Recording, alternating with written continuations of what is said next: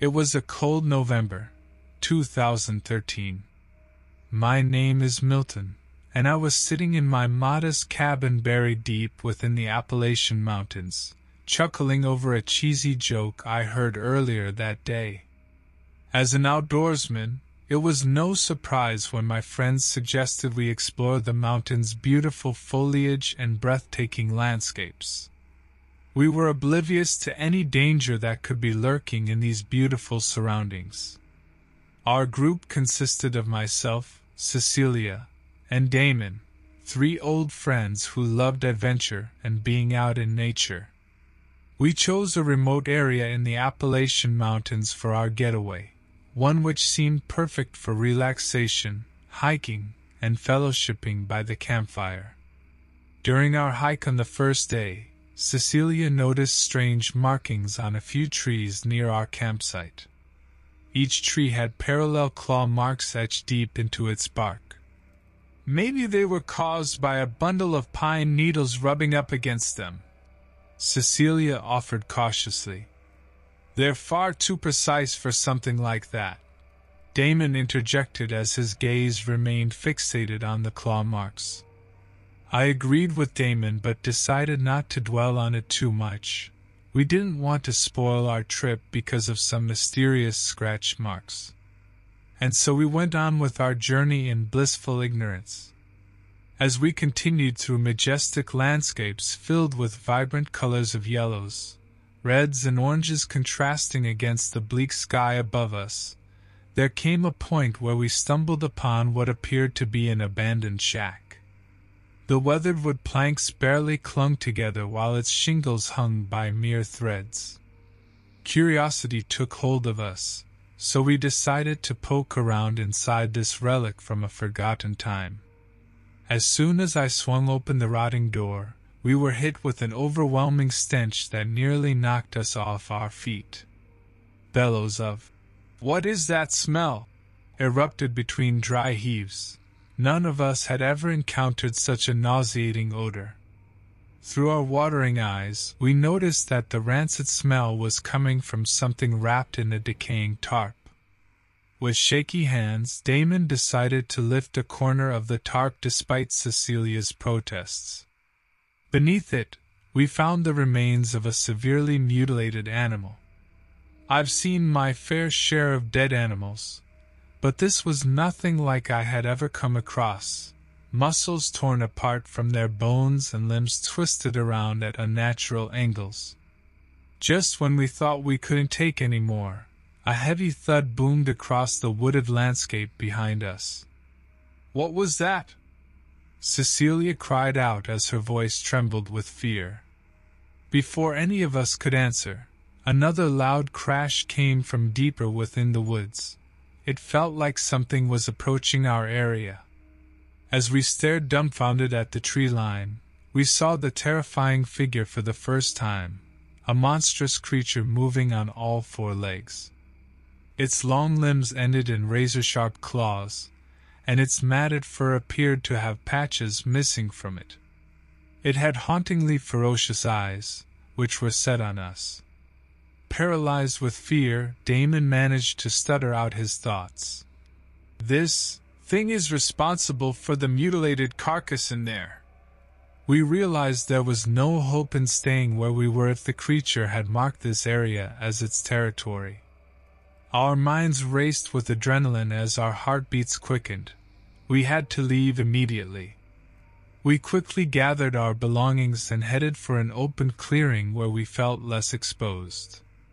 As we huddled together beneath thick oak branches lashing wildly above us due to near-gale force winds now battering against us, panic began to take hold. "All right," I said, trying to keep my voice from shaking as well. "Wind is spotty out here, so calling for help is our best bet. Unforeseen old Appalachian mountains." I nervously chuckled, as I tried to ease our collective anxiety with a lousy joke. We ran through the woods, our hearts pounding in unison. The creature pursued us with relentless determination, crashing through the undergrowth, and gaining on us rapidly. Still, we pressed forward, unable to slow down for fear that it would catch up. Suddenly, a small cabin appeared ahead of us, its windows illuminated by a faint light inside. In our panic-stricken state, it was a beacon of hope that might offer us some refuge. We raced toward the cabin and burst through the door, locking it behind us. Cecilia and Damon immediately began frantically searching for a way to communicate with anyone who could help. Unfortunately, there didn't seem to be any phone lines or internet connections. By this point, even an old-fashioned landline would have sufficed. We didn't know why we couldn't call for help. Perhaps it was due to our remote location in the Appalachian Mountains, or maybe, somehow, this creature had interfered with any possible communication. Our desperation grew along with our fear. The creature was outside the window now, its grotesque eyes watching us from within a veil of darkness. It didn't attack right away, but was content to observe our panic as we desperately tried to figure out what to do next. In between crashing sounds from outside came the distant murmur of flowing water, a possible answer to our despair. With the realization that there was a nearby river that might provide an escape route, or at least slow down the creature's pursuit, we decided we needed to leave the cabin immediately. It took all of our courage just for one brave step into the night, but together we ran towards the sound of running water in a final desperate attempt for salvation. Our wild run led us to a steep, rocky incline above the roaring river below. With nowhere else to turn, we all held hands tightly and leapt into the turbulent waters. The cold water enveloped us as we plunged into the river. We struggled with all our might not to be consumed by the powerful current, and instead pushed our way towards the opposite bank. As we climbed out of the water, we noticed the creature had not followed us. Perhaps its long limbs and twisted body prevented it from swimming, or perhaps it was wary of a river that seemed to have been our savior. We gathered ourselves, soaked and exhausted, on the other side of the river for just a moment to catch our breath. Then, we set off again through the dark woods, determined to put as much distance between ourselves and that creature as possible. Over the next few days, we kept moving, frequently looking over our shoulders to make sure it wasn't following us.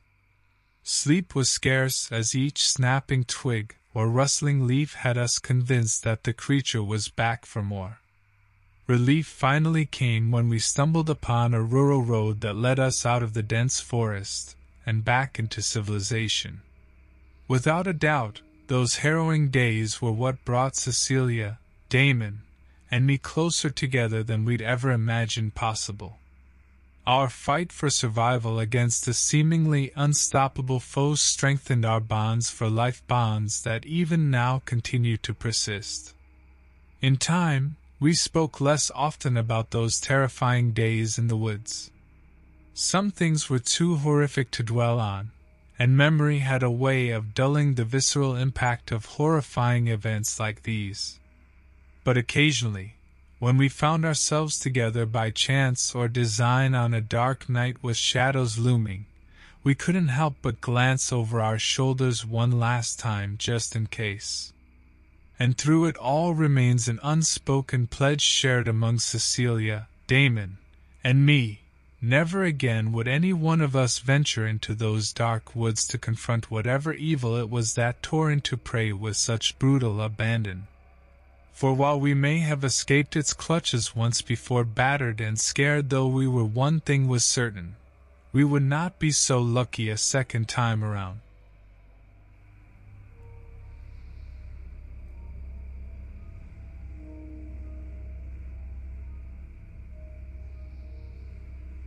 In March 2006, my friends and I took a hiking trip deep into the Appalachian Mountains. I am Jack Holloway, an accountant from the suburbs, delving into the great outdoors to find some sense of adventure. My companions included Cecil Marlsberg, an unassuming electrician with a dry wit, Leonie Gleason, a small-town teacher with a passion for photography, and Samuel Nesbitt, a graphic designer with striking tattoos and piercings. Our group clicked instantly. We shared stories about our passions over our first campfire together. As the nights grew colder and darker during our trek up the mountain range, we stumbled upon an isolated glen nestled between steep ridges. We knew nothing about the place, but decided it was perfect for our home base for the remainder of this journey. One night, while we sat by a fire consuming dehydrated chicken and potatoes as one of Leonie's puns caused raucous laughter, we noticed that the usual sounds of crickets, birds, and insects had vanished. It was as if nature herself held her breath. "What do you guess?" "The bugs fed up with Leonie's jokes too," jested Cecil. We exchanged uneasy glances before brushing off the strangeness as part of being in an unfamiliar place. The next morning, Samuel discovered muddied animal tracks nearby our campsite, elongated footprints with claw marks that didn't resemble those of any animals we were familiar with. I cautiously suggested that maybe it was some kind of local wildlife that we didn't know about. Days of increasingly repetitive hiking through foggy valleys took its toll on us. Moral support transformed into gallows humor as one particularly horrible afternoon found us soaked to the bone from unexpected rain. Frustration hitched my voice higher as I snapped. "Maybe we should have followed those peculiar footprints instead." Cecil lightened up the mood with his humor, remarking, "Remember Jack's law, don't chase after strange things that could kill you." Sounds like a solid rule to me. That night, we were huddled around yet another fire trying to dry ourselves when we heard a twig snap.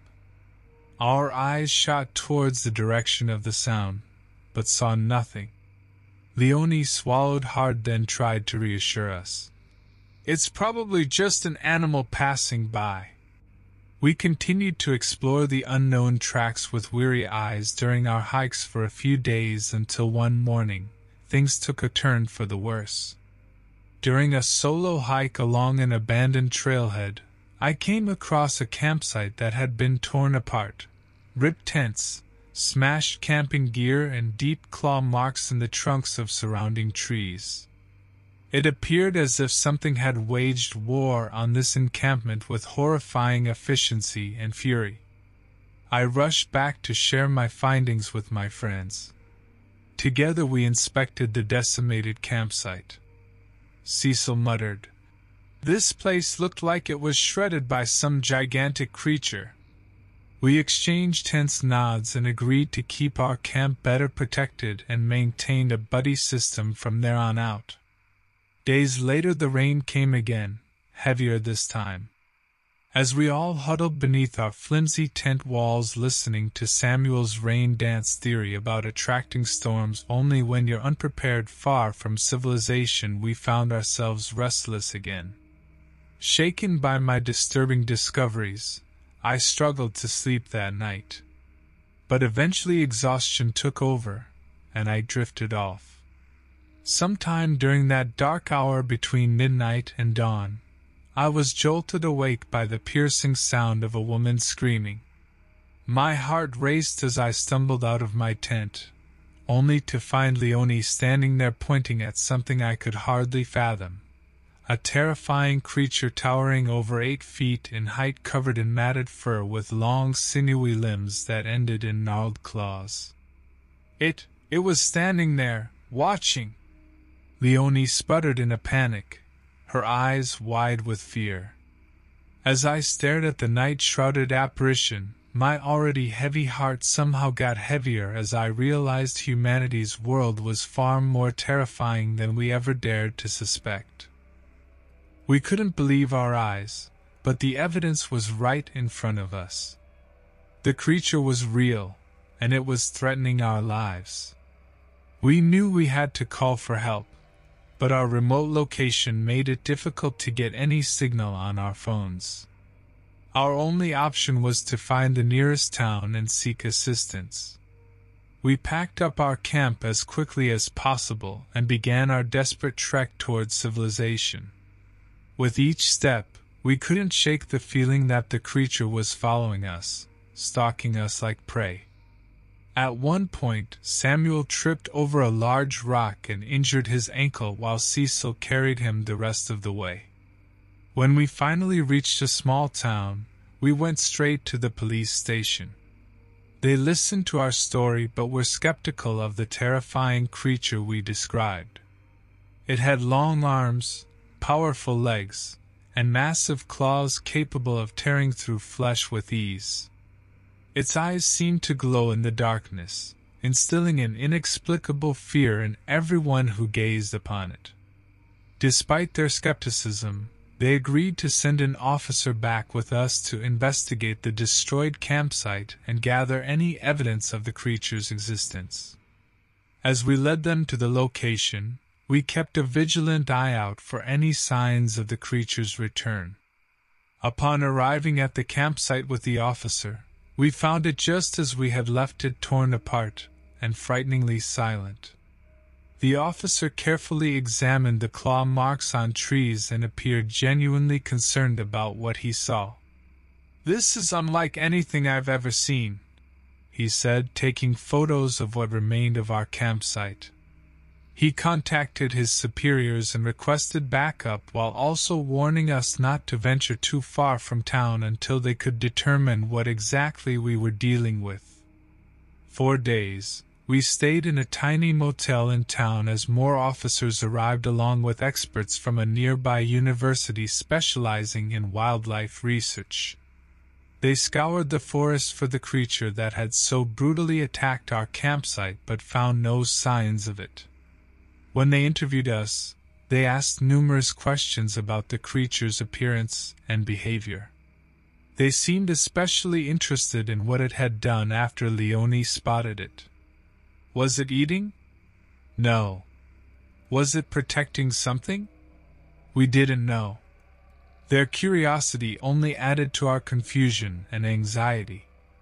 A week later, they held a town meeting where they explained their findings. As it turned out, the claw marks on the trees closely resembled those of a known species of bear known for its aggressive behavior when threatened. Their theory was that the creature we saw was simply an unusually large and territorial bear. Though this explanation didn't fully align with what we saw or experienced, we couldn't argue against it with any concrete evidence of our own. It was easier to accept their conclusion than to continue searching for answers to a mystery we may never solve. We returned home heavy-hearted, each of us mourning the loss of the idyllic adventure we had imagined when planning our camping trip. As we said goodbye to each other, there was an unspoken understanding that none of us could ever forget what had happened during that fateful trip. Years have passed since that terrifying encounter in the forest, but our memories of those harrowing days are as fresh as ever. Though there were no casualties amongst us, we all carry reminders with us of those bone-chilling moments staring into the eyes of an unknown creature that should never have existed in our world. And sometimes, on dark nights when shadows seem darker than usual and fear grips tight, I can't help but wonder if that massive, sinister creature is still out there stalking through the forest, biding its time until its next encounter with unsuspecting campers in a remote corner of the woods.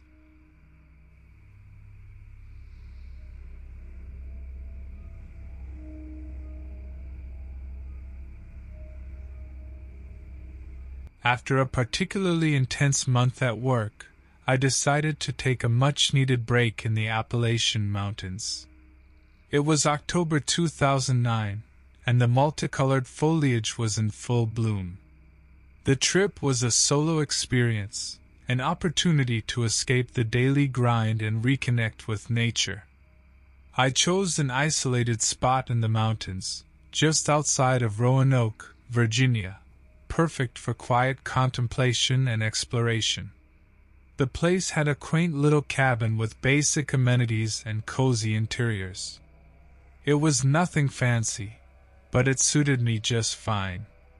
Being on my own wasn't an issue for me. I enjoyed my solitude. The first few days were blissful, walks through dense woodland, peaceful afternoons by the creek, and evenings by the fire. One evening as I strolled back towards the cabin after watching leaves fall from the trees, I stumbled upon an odd scene. Amongst the foliage lay a destroyed campsite. Tents were shredded as if they had been ripped apart by incredibly powerful claws. Camping equipment lay scattered everywhere, and smears of blood decorated the torn fabric of the tents. "Hey! Anyone here?" I yelled out tentatively. No response. The rational part of my brain wanted to assume that it was a bear or some other known wildlife that had attacked this site. But something didn't sit right with me. The level of destruction seemed too immense for any ordinary animal. With dusk approaching fast, my priority was to make it back to my cabin quickly before nightfall arrived. Those unsettling images stayed with me well into dinner, but were soon washed away after a swig or two from my flask. On day 4 of my trip, I heard my neighbor's dog barking wildly in the distance. Miles, an old-timer living half a mile from my cabin, had mentioned him when we crossed paths earlier that week.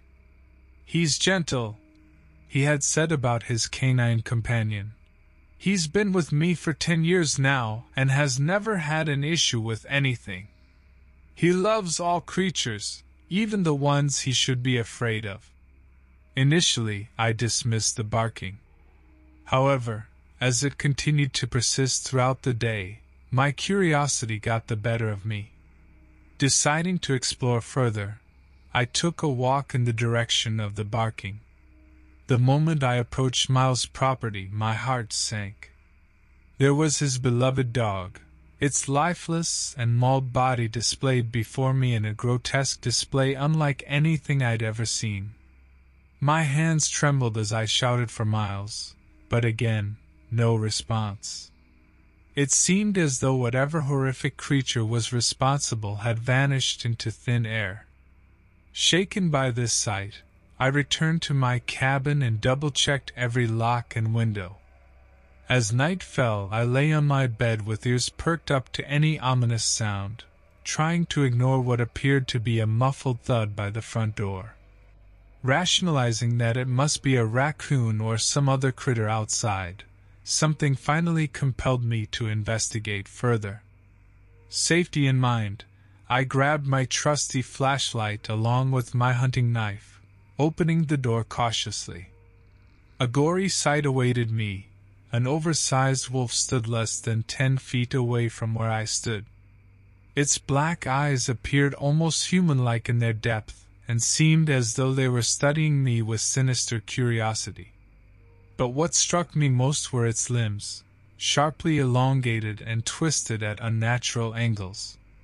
This was no ordinary creature.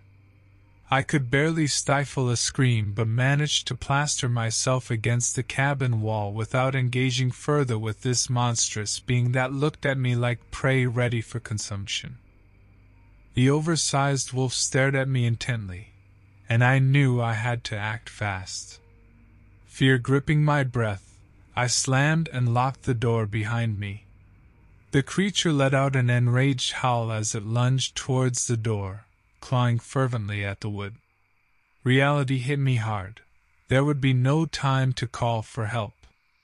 The nearest neighbor was miles away, and I was left with a dead phone line. My instincts told me this was a battle of survival, one which I had never been prepared for. But what options did I have? As the howls outside reached an almost demonic pitch, I started barricading the door using whatever furniture I could find: chairs, a small dresser, even a dining table. Every step of that adrenaline-fueled process, My mind was racing to figure out what had brought such a nightmarish being into my life. After what felt like an eternity but was only a matter of minutes, my makeshift barricade stood between me and the relentless predator outside my cabin. Unsure whether this barrier would hold, I knew it was essential to remain alert and not let my guard down. Throughout the long night, the wolf's growls remained muffled and distant. On occasion, those vicious sounds grew louder, as if it were testing its luck in breaching my defenses, a test that went on for hours before finally dying down with the rise of morning sunrays. As daylight streamed into my cabin, I dared to hold my breath and gently peek through the curtains, scanning the vicinity for any signs of that monstrous being. There were clear claw marks on the snarled-up ground outside my door, but no trace of its presence remained. With newfound courage found in daylight hours, I ventured out of my refuge and made haste toward Miles' property, who desperately needed help. With a heavy heart, knowing his loyal companion was no more, concern shifted towards his well-being. The faster I reached him, the better. Upon reaching Miles' place, I found him lying unconscious on the floor with wounds that seemed consistent with the mauling of his late canine friend. Inspecting him thoroughly, I concluded that he was somehow still alive, albeit barely. Without wasting another second, we both fled for safety, seeking urgent medical attention and assistance from local law enforcement. As we attempted to explain the nightmarish event in gripping detail, the authorities appeared as bewildered as we were. Nonetheless, they assembled a team to investigate my cabin and its surroundings. Miles, after regaining consciousness and receiving proper care at a local clinic, decided it was best to leave the area for good. A decision I would soon follow with unwavering conviction. The investigation led to no conclusions and left local enforcement scratching their heads. Questions remained unanswered. What was this creature? Did it have a purpose? Or was it merely a terror born from nature's terrifying manifestations? We never heard from each other again after parting ways. Our past littered with memories of that harrowing ordeal and losses suffered, life taking on new directions with hopes of moving on entirely from that nightmare. The encounter with the wolf-like beast became a story shared throughout town, whispered as quietly as a brewing storm warning of impending tragedies. A story that would never leave my thoughts and shadow every step I took, an unavoidable price paid for having survived such a chilling experience and lost friends within its cruel grasp. For there are stories born from reality's darkest corners, ones best forgotten yet impossible to dismiss entirely in our existence's course.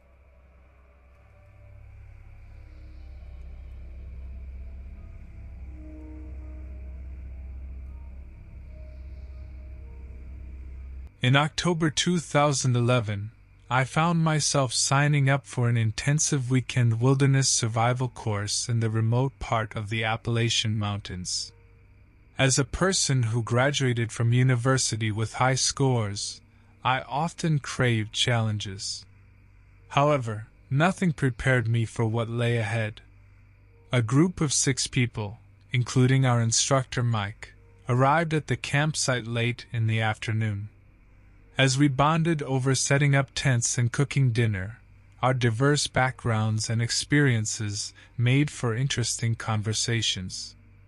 As Mike led us through a series of emergency scenarios and survival skills the next day, I couldn't help but feel a sense of exhilaration in my newfound abilities. While we were hiking that Sunday morning, Mike motioned us to stop and called our attention to a strange-looking tree. The trunk was partially stripped of its bark, and deep scratches covered the exposed wood. "Probably just a bear," Mike remarked casually. Alex, a stockbroker from New York City, studied the damage cautiously. But why would a bear scratch so uniformly like that? He wondered aloud before shaking his head in confusion. Unsettled yet intrigued by Alex's comment, we continued on deeper into the forest. That night, as we gathered around the campfire telling stories, the wind howled eerily through the trees. The firelight flickered across each person's face as their unique tales stirred unsettling emotions within me. Suddenly, we heard cracking branches from somewhere in the darkness surrounding us. Our laughter ceased at once. Mike switched off his flashlight to assess the situation better. A cold sweat beaded on my forehead as whatever was out there moved closer. Trying to muffle our breathing sounds to avoid detection proved futile when Haley, a young nurse, uncontrollably gasped in terror. We waited with bated breath for whatever was lurking in the darkness to reveal itself. Moments later, it appeared, about 20 yards away from our campsite. A grotesque, partially humanoid creature stood hunched on all fours, its body covered in matted fur. Its deep-set yellow eyes pierced the darkness, and razor-sharp teeth protruded menacingly from a distorted snout. Mike scrambled for his rifle and shouted, "Stay back! I got this!" His trembling hands as he attempted to load a bullet made the situation all the more terrifying.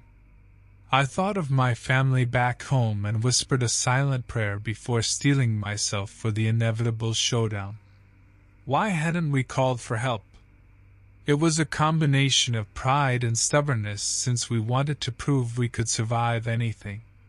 All of us instinctively backed up a few steps as the creature snarled and let out an abnormally high-pitched scream that pierced through the air. With barely any time to react, I sprinted after Mike but stumbled over a log in my path. I quickly glanced over my shoulder. The creature was no more than 10 feet away, rapidly closing in on me. In my panic, I yelled out, "Help! Somebody please help me!" I wasn't sure if anyone else would hear me through their own terror, but there was no other option. The creature lunged at me, but at the last moment, Mike fired his rifle. The gunshot rang through the air, and the creature stumbled to the side, obviously wounded. It let out an agonizing scream before turning to look at Mike with a deep hatred in its eyes. Realizing we now had a chance to escape or potentially bring this creature down, I grabbed a nearby branch and prepared to defend myself as well. "Everyone, run back to camp! Go!" shouted Mike, firing another shot at the monstrous being. The others hesitated for just a moment before taking off in the direction of our campsite. As I watched them leave hoping they could call for help, I realized my phone was back at camp. We left our phones at the campsite and decided against bringing them deeper into the forest. The regret of that decision weighed heavily on me as I desperately wished to call for assistance in this horrifying situation. Mike continued firing at the creature as it staggered back with each gunshot wound.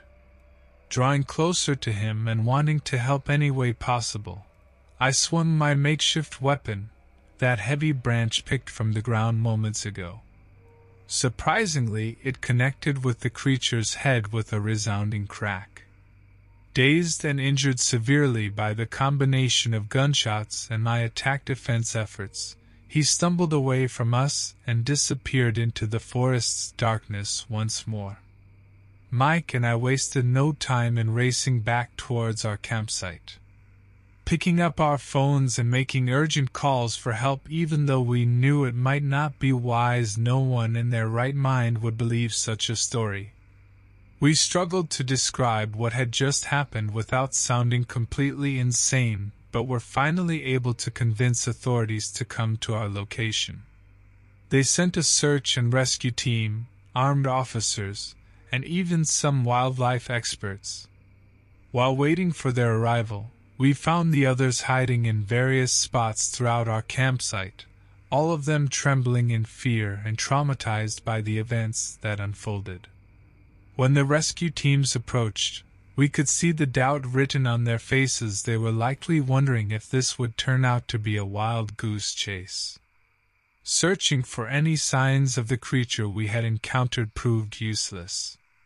The only evidence left behind was a trail of blood from where it was injured during our skirmish.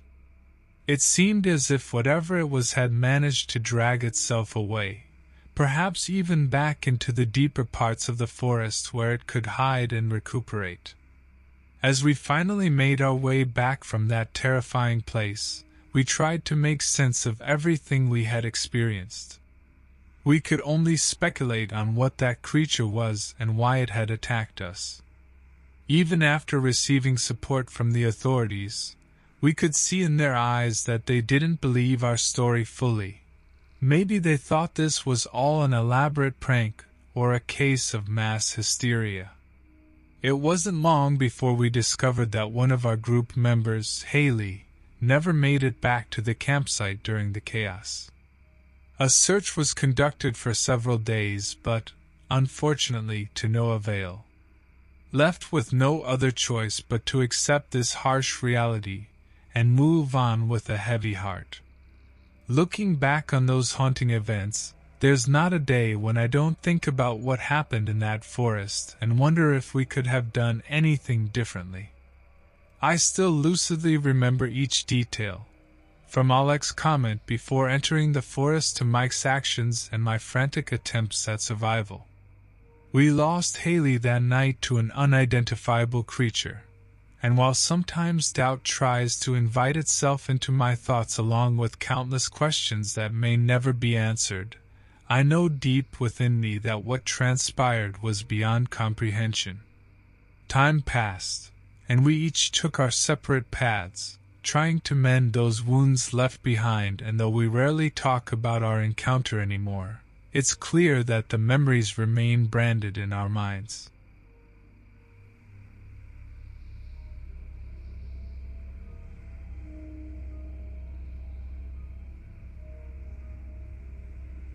April 2015.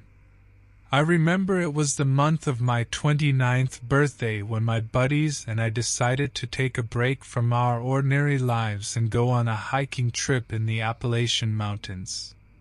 As an accountant by profession, I needed this getaway from the office-filled reality. We chose Monongahela National Forest in West Virginia as our destination. My friends on this trip were Casper Wainwright, Veronica Whipple, and Herbert O'Malley. Casper, a software engineer, was the brains of our group. Veronica, a history teacher passionate about Appalachian history, knew quite a bit about the place. And Herbert, a large man with barely controllable energy, had survival skills that were handy to have around. On our first day there, we were setting up camp near a serene creek when Veronica started sharing some peculiar legends connected to those mountains. She spoke about the numerous coal mining disasters that took place here years ago. Still, we laughed them off as bedtime stories meant to scare kids away from wandering too far. The following morning we embarked on our hike into the heart of this vast wilderness. The trail was beautiful but arduous at times. As we hiked further into the forest, we noticed the increasingly thick fog enveloping us. Visibility was reduced dramatically. Casper turned his head and yelled over the distant rumble of a waterfall ahead. "Hey guys! Let's check out that waterfall. Maybe get some sweet photos for Instagram." We agreed and began making our way towards the sound of cascading water when Veronica let out a blood-curdling scream. "John! Look!" I froze as I gazed upon something my mind struggled to process. Human bones mangled together and scattered around a makeshift fire pit, an eerie ambience emanating from the horrendous sight. "This can't be real." Herbert quivered beside me while looking at his friends' pale faces. Despite our shock, We decided to push onward to find the waterfall, partly because of a morbid curiosity, but also as a logical explanation for the appalling sight we just witnessed. With our hearts pounding from the ordeal, we reached the waterfall only to find something even more horrifying. Chained to a tree was what seemed to be a man, whose flesh had been shredded, exposing the bright white bones underneath. Veronica knelt beside him, checking for any signs of life, and shook her head. "Folks, I think we stumbled upon a crime scene," I stuttered. "We need to find help." As we scoured the area by the waterfall, Casper discovered an abandoned and dilapidated mine entrance. Upon closer inspection, we found mangled mining equipment partially concealed beneath decades-old dirt and foliage. These were remnants of an old coal mine long left derelict. The unusual and terrifying discoveries made us feel like tiny pawns in a twisted game of cat-and-mouse. However, both Veronica and Herbert convinced us that we should make our way back to camp before nightfall and plan our next move. At camp that night, every little rustle or snap in the woods sent chills shooting up our spines. A sense of impending doom loomed over us, as if we were being watched from the shadows by someone or something. Casper nervously joked around while trying, unsuccessfully, to eat his well-expired instant soup. "Hey guys, at least our lives are far from ordinary now." Our laughter was short-lived when suddenly Veronica gagged on her food. Lodged in her meal was a decaying human tooth with bloodied roots jutting out in all directions. "That's it," I declared. "Tomorrow morning, we're packing up and calling the authorities from town." That night felt endless, as none of us could sleep due to dread saturating every moment. As we began packing up at the break of dawn, we were greeted by an ominous spectacle. A grotesque creature on all fours with the carcass of a deer dangling from its jaw emerged from the brush. Its elongated arms bore twisted claws, and its mouth appeared to stretch unnaturally wide to fit around the deer's fractured vertebrae. Just when it seemed as if it would retreat into the wilderness, the creature set its bloodshot eyes on us, unleashed an ungodly snarl, and lunged in our direction. Casper panicked and grabbed a fire poker and charged towards the terrifying beast. Casper courageously charged toward the creature. But suddenly, out of logic and fear, we all screamed in unison, "Casper, no! Get back here!" Heeding our warning, Casper stopped in his tracks as the monstrous creature lunged towards him. He narrowly dodged its razor-sharp claw swipe. This gave me just enough time to grab Veronica and Herbert and start running for our lives. As we raced through the forest, the creature relentlessly pursued us. We heard the cracking of branches and guttural growls, which only fueled our terror. We reached a clearing with an old abandoned wooden house that seemed like suitable temporary shelter. Hoping it would buy us some time to consider our next steps, we all dashed inside and barricaded the door with whatever furniture we could find. The creature's roars grew more distant, and I convinced myself that we'd successfully thrown it off our trail. After catching our breaths from the adrenaline rush, we realized that we couldn't stay in the house forever. We had limited food and water. Our situation was dire. "Why didn't we call for help or contact the authorities?" Veronica lamented between heavy breaths. "We were foolish thinking this was just some abandoned coal mine," motioned Herbert in sudden realization.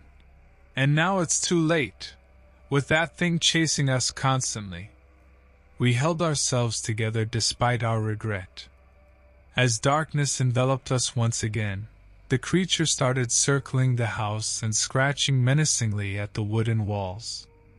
Running seemed impossible, Calling for help was out of the question without any means of communication so deep in the woods. In an unexpected show of determination to survive yet another night, Casper devised a plan: lure the creature away from the house long enough to escape toward town for help. "Don't worry about me," Casper said when he saw our hesitations. "We need help now." Despite our objections, he was already resolute in his decision. We only hoped the Godspeed to him. Casper, carrying a torch, burst out of the house and began yelling at the monster. The creature, engrossed in its prey chase, pursued Casper through the dark wilderness. When the creature followed Casper into the woods, we wasted no time and sprinted towards the town. After hours of running until our lungs burned, we finally arrived, gasping for air and drenched in sweat. Upon reaching civilization, we informed the authorities about our horrifying experience with a detailed account of everything, from our campsite by the waterfall to what we assumed was an old mine. A search and rescue team were dispatched, immediately equipped with tranquilizer darts to subdue the creature if found. Hours passed by as we anxiously awaited their return. It felt like centuries. Finally, they arrived back in town with more than we could have hoped for: Casper. He was battered and bruised but still alive, miraculously managing to elude and tire out the creature long enough for rescuers to find them both. Now that everyone was safe and accounted for, there was a collective sigh of relief around us. Our terrifying adventure had come to an end. Understandably, no one ever dared venture back into those woods after that ill-fated camping trip. Our story would serve as a gruesome reminder of what lurked within those shadows. The old mine would remain undisturbed and off-limits for future adventurers. Some horrors are best left unexplored. Despite Casper's heroism during that encounter, none of us will ever forget those shocking moments, or Veronica's morbid discovery that had altered our lives forever. The indelible memories of bloodshot eyes and razor-sharp claws are etched in our minds, a haunting reminder of how close death had grazed us not too many days ago.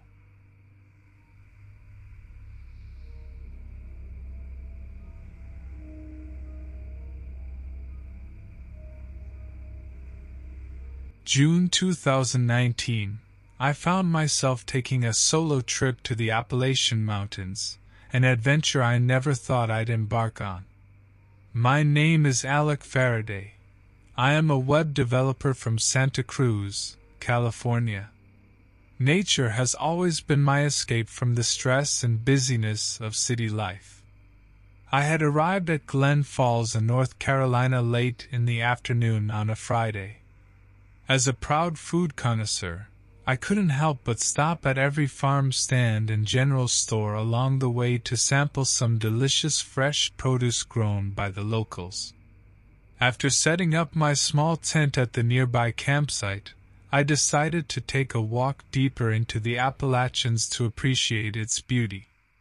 As I walked through the dense forest, taking in the smell of pines and listening to the sound of rustling leaves, I stumbled upon an abandoned cabin situated in a clearing. Typically, abandoned cabins would have my mind racing to thoughts of angry squatters or wildlife nesting within. However, curiosity got the better of me as I approached this fascinating relic. "Hey!" A raspy voice came from behind me just before I touched the doorknob. Startled but relieved it was another human being, I turned around to greet the source of the voice. "Hi there," I returned cautiously. "My name's Alec." "I'm Daryl," he replied with a wary smile. "You might not want to touch that. Townsfolk say this place might be cursed or something." I chuckled at his comment, trying to mask any small ounce of fear that threatened to surface. "Oh, really? Cursed?" His grin grew wider as he leaned in closer. "Yep. They say some weird animal-like creature has been spotted lurking around these parts. My eyebrow raised skeptically as I tried to keep things lighthearted by laughing it off. Well then, thanks for the heads up, Daryl. I'll be sure to tread carefully. We chatted for a few moments before parting ways, and I continued my exploration of the forest, forgetting all about the eerie cabin and its rumored curse. As the evening rolled in and dusk began to blanket the landscape, I decided to call it a day. I headed back towards my campsite, but when I reached it, I noticed something distinctly unsettling. My entire camp had been destroyed, not in a way that a human could have done it by simply knocking things over. The tent was shredded viciously, as though something with sharp claws had tried to dig through it. My heart raced. The thought of Daryl's story about the cursed cabin flashed into my mind. Despite my skepticism, I couldn't help but feel snared by an invisible web of panic as everything around me seemed silent. Suddenly remembering what Daryl said about this creature stalking around these parts, I realized that it might be lurking close by. I gathered my courage, deciding whether to try fixing my destroyed camp or escape back to civilization. Remembering that I had zero functioning transportation since we were deep into the Appalachian Mountains, fixing the campsite seemed like my only choice. It was now nighttime, and by then, I had managed to piece together what was left of my tent. My senses were on high alert as I cautiously scanned my surroundings for any signs of the mysterious creature that tore apart my camp. In an attempt to lighten up the tense atmosphere, I rummaged through what remained of my supplies and discovered a small bag of marshmallows that had survived the chaos unharmed. Armed with sticks whittled from a fallen branch nearby and a flickering fire, anxiety slowly began to fade as I roasted marshmallows over open flames while letting out exhausted chuckles between mouthfuls. Suddenly, mid-bite, an unfamiliar growling sound echoed through the eerily still Appalachian night. A strange beast lunged out from the darkness, shrouded by shadows, with its piercing red eyes locked on mine. With unbelievable speed, the creature closed the distance between us, revealing its grotesque features, elongated limbs, a wicked maw filled with razor-sharp teeth. In a surge of adrenaline, I tried to retreat, but the savage creature's gaze never wavered. It let out another guttural growl, its eyes narrowing and a predatory smirk forming on its lips. I knew I couldn't win against this monstrous assailant, and my only chance of survival was to flee. I turned on my heel and sprinted in the opposite direction. My heart pounded with each rapid step as I tried to put as much distance between myself and the creature as possible. I silently prayed that it wouldn't follow me, but unfortunately, my prayers went unanswered. Within moments, the creature pursued me relentlessly, each swift movement drawing it closer. It wasn't a cat or dog or anything remotely familiar. It was something else entirely. My fear intensified as I recognized there was no way for me to call for help. Only Daryl knew about our camping location deep within these mountains. My legs began to tire, but I continued running, unwilling to meet my grisly fate. The branches of nearby trees whipped against my face, pain surging through my body from their stinging impacts. However, this pain paled in comparison to what the creature would inflict if it caught up with me. Suddenly, a cliff came into view, a final obstacle seemingly impossible to overcome. I skidded to a stop on the edge of it and looked back at the approaching monster. Our eyes met again as we both stood at an impasse. Unsure of what else to do, I glanced at the sharp branches behind me and had an idea. Snatching one up like a makeshift weapon and gripping it tightly in trembling hands, I faced off against the unknown beast that wanted nothing more than to end me. As it lunged forward once more, all sense of reasoning vanished from its hate-filled eyes. Survival instincts kicked in. I desperately brandished my newfound weapon at it, and thrust it towards the creature with all my force. The unexpected attack momentarily stunned the creature, and I seized the opportunity to sidestep it, tossing the branch to the side. With a newfound will to survive, I sprinted past the confused monstrous being and quickly put distance between us. I could hear the beast's furious snarl behind me as it realized its grim intentions had been thwarted. Nearing exhaustion, I stumbled upon a forest ranger station, a beacon of hope in the midst of doom. Bursting through the entrance, gasping for breath, I frantically explained my terrifying encounter to the rangers. They immediately recognized the urgency in my voice and sprang into action. 4 days afterward, search parties scoured the area investigating my claims about this unnatural assailant, yet regrettably found no evidence of the creature's existence. Soon enough, life returned to normal for me, appearances always misleading about how one could confront such a horrifying event. But as I moved on from that fateful night in the Appalachian Mountains, remembering those who'd encountered worse didn't go remiss. Every word they uttered rang true when forced to confront fear itself.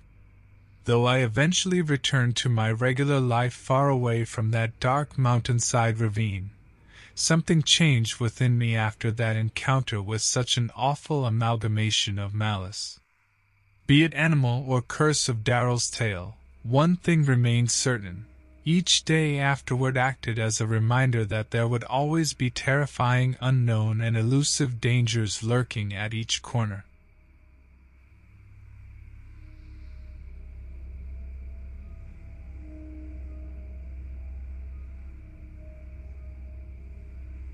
It was the summer of 2016, and I had decided to take a break from my hectic city life to spend some time hiking in the serene Appalachian Mountains with a group of friends. My name is Leopold Bromwell, but my friends call me Leo. We all gathered at an obscure location near the little-known town of Keeling, Virginia. As we trekked through the forest, we shared various anecdotes and cracked light-hearted jokes that made us burst into laughter. "Guys," I said, trying to catch my breath, "did you hear about the three-legged dog that walked into a bar and said, 'I'm looking for the man who shot my pa'? Get it?" The group collectively groaned at the terrible pun. On our third day in the wilderness, as we took a break near a creek, something caught my attention out of the corner of my eye. An unnervingly large animal footprint near the edge of the water. It appeared slightly distorted and possessed an elusive quality that both allured and repulsed me. I called to my friend Marius Donafort to come have a look. "Leo, are you serious?" Marius said. "Quit pulling our legs. We have miles to cover today." "No, really," I insisted firmly as I pointed at the mysterious print with determination. Marius examined it for a moment before saying with nervous chuckle, "Weird print? Must be Bigfoot or something. Let's keep hiking." As we continued on our journey through the picturesque Appalachian landscape, an eerie feeling began to settle over us when we realized that huge prints seemed to follow us no matter how deep into the woods we ventured. Even though we remained light-hearted and tried not to think too much into it like retelling stories of crazy things in college, we couldn't shake off that feeling of dread. By dusk, as we pitched tents near a rocky area, the atmosphere was thick with tension. We huddled around the campfire, still determined to enjoy a casual game of cards against humanity in an attempt to forget our unease. After a few more jokes and hearty laughter, we finally resigned to get some sleep. I was in that nebulous state between consciousness and sleep when I suddenly felt the ground beneath me vibrate ever so slightly. My eyes shot open just in time to see a massive, otherworldly creature emerging from the dense forest, its towering figure casting long shadows in the moonlight. The beast's appearance was simultaneously awe-inspiring and utterly horrifying. Although humanoid in shape, it bore an extraordinary animalistic quality. Its contorted facial features were covered with folds of leathery skin, while sharpened bones protruding sporadically from its arms and legs resembled sanguinary branches and roots of malicious trees. The monstrous creature let out a blood-curdling screech before charging toward our campsite at incredible speed. Panic screams from our group rang through the night air as chaos ensued.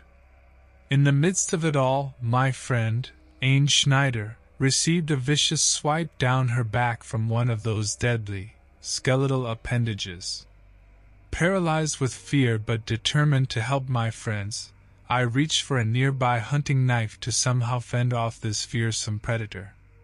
My other friends tried to scatter and hide amongst the trees in hopes of evade the creature's rampage.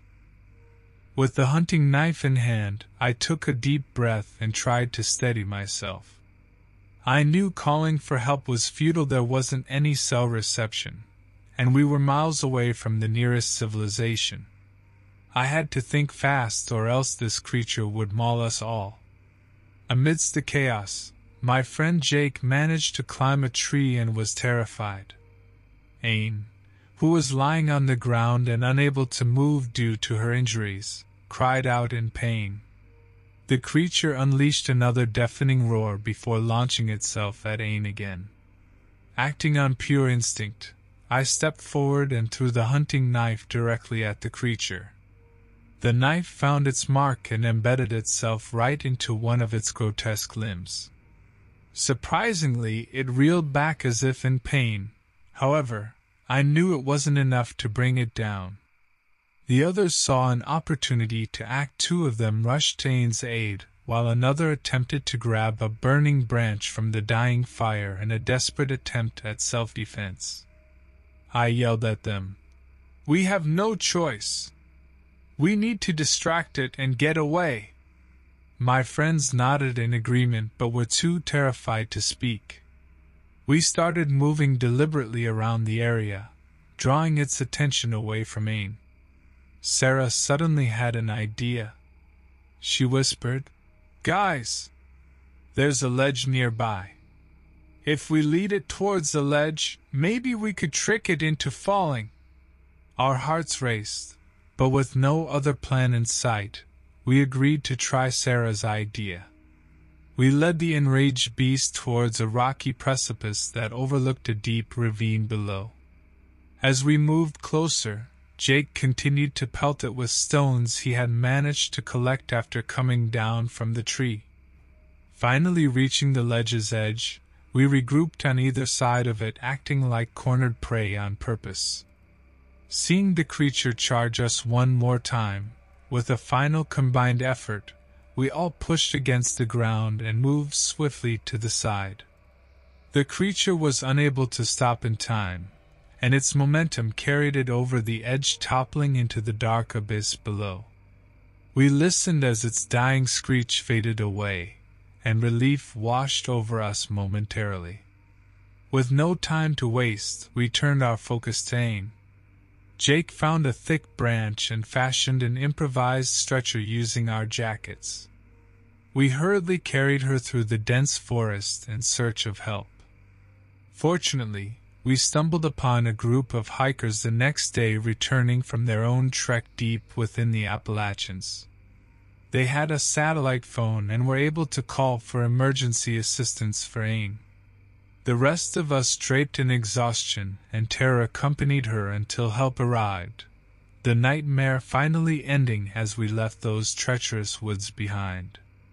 Nowadays, we try not to speak of our harrowing experience with that horrifying creature, but it's something that will forever be etched in our memories. The days that followed were filled with sorrow for Ain's suffering and gratitude for having survived such an encounter. We often think of those chilling moments in the forest, wondering about the fate of such a grotesque beast. Yet at the same time, we are grateful we managed to outsmart it and make it out alive. There's no denying that our lives have changed since that fateful night in the Appalachian woods. Some friendships have become stronger whilst others have drifted apart due to our inability to cope with what happened. But one thing is for certain, we've gained a newfound appreciation for every single day we're alive, knowing full well that there are terrors lurking in places where human eyes seldom glimpse. That incident has taught us always to remain vigilant and be prepared to confront any danger that might cross our path, because life can change in an instant.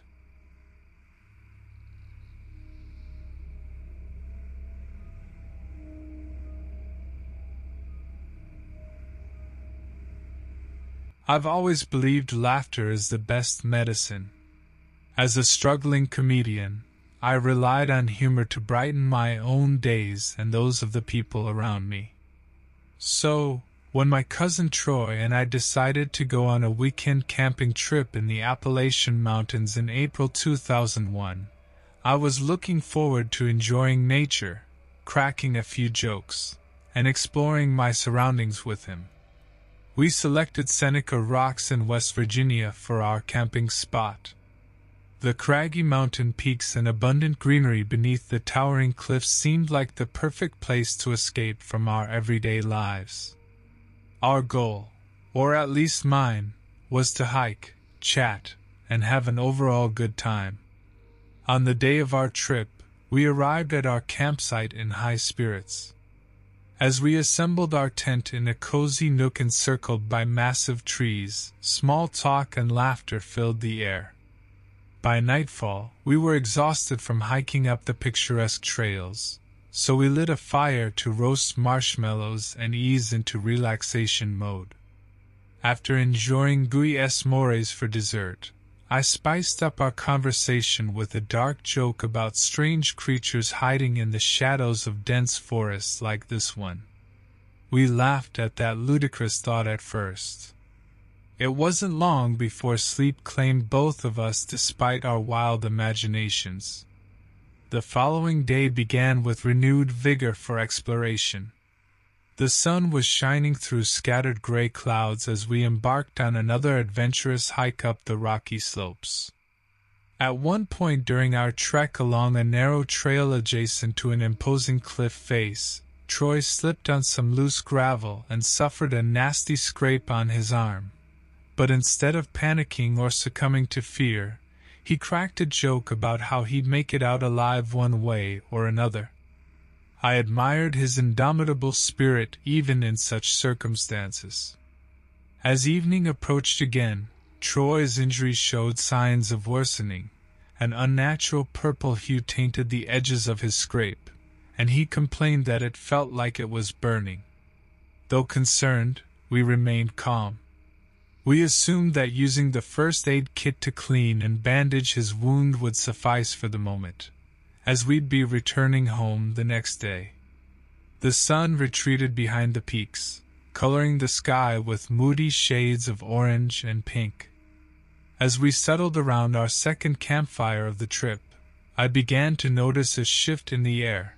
The once tranquil environment took on an uncanny silence, with all nearby rustling leaves and animal sounds ceasing abruptly without explanation. Before we even had a chance to comment on the sudden stillness, a low growl emanated from just beyond our campsite. Both Troy and I were startled by this unexpected noise, having not seen or heard any other campers in the vicinity throughout our stay. As my eyes darted around in search of the source, I spotted movement just at the edge of shadows cast by the firelight. A hulking figure crouched down low amongst the bushes. I called Troy's attention to it as well, and we observed its bizarre and menacing form with a mixture of morbid curiosity and terror. The creature possessed matted fur covering what appeared to be muscular limbs, but it was its sickeningly twisted facial features that truly disturbed us.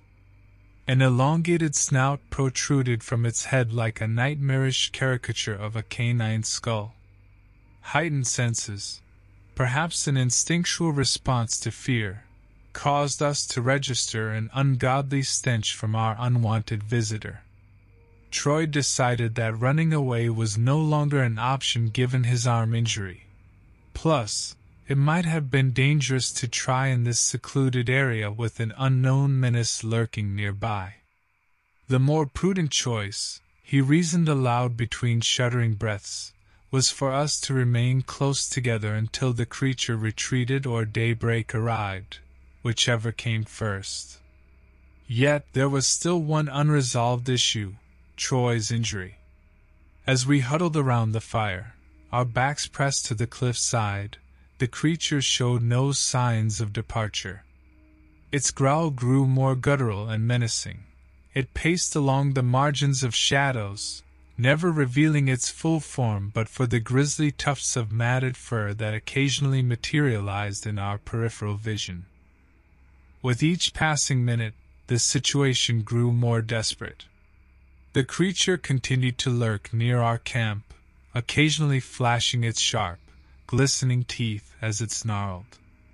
Troy's arm injury limited our options and prevented us from climbing the cliff at our backs or attempting an escape through the dense forest. In whispers, we contemplated our next move. The thought of signaling for help occurred to me, but I doubted the efficacy of such a plan. Our cries could be drowned by the howling wind, or worse, further provoke the creature. Nonetheless, I couldn't suppress a panic-induced scream when the beast suddenly lunged towards us. Miraculously, it was held back by a thick, thorny bush that stood between us and its claws. The creature yelped and retreated momentarily while we gathered our thoughts. We decided that calling for help might be our only hope. Though it was risky, it seemed better than simply waiting for daybreak without knowing if we would survive that long. With Troy's support and encouragement, I screamed into the night, desperately hoping someone might hear us. We noticed the creature flinch at the sound but still didn't attempt to flee. After a few minutes of calling out and listening intently for any sign of response, we heard faint footsteps in the distance. The sound grew louder until another camper emerged from their tent nearby. "Help!" I yelled urgently as he rubbed at his eyes in a daze. "There's some kind of animal stalking us." The bewildered camper nodded solemnly, and readied his sturdy hiking staff before approaching our campsite cautiously. "You two stay behind me," he said assertively. "If that thing comes any closer, I'll try to fend it off long enough for us to reach safety." Together, we moved through the forest cautiously but with purpose, our only goal being to escape this nightmare unscathed. The creature trailed us relentlessly, its guttural growls echoing through the night. We didn't dare engage it.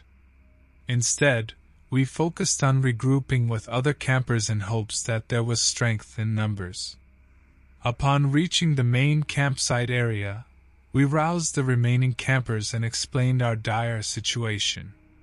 One camper was an experienced hunter and devised a plan for our escape that didn't involve actively confronting the creature. As suggested by the hunter, we moved as a single unit while he led the group armed with his hunting rifle. We moved briskly yet quietly to avoid sudden attacks. The antagonist continued to stalk us but refrained from striking with the increased number of potential targets. As daybreak neared, we continued to forge onward until we reached the park ranger's station. They contacted a wildlife expert and assured us they would investigate this vicious animal and do their best to ensure it wouldn't threaten any more campers in the future. Relief washed over us like a soothing wave as we realized how fortunate we were to escape such torment relatively unharmed. save for Troy's injury.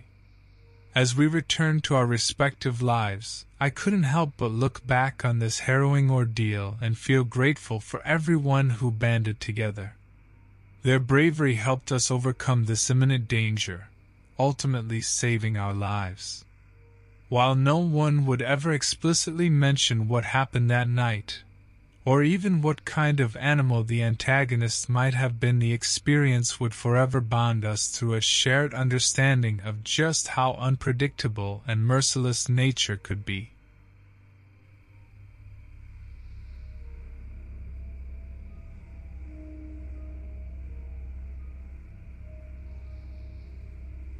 In August 2015, I moved to a remote cabin in the Appalachian Mountains to escape city life and find a bit of solace.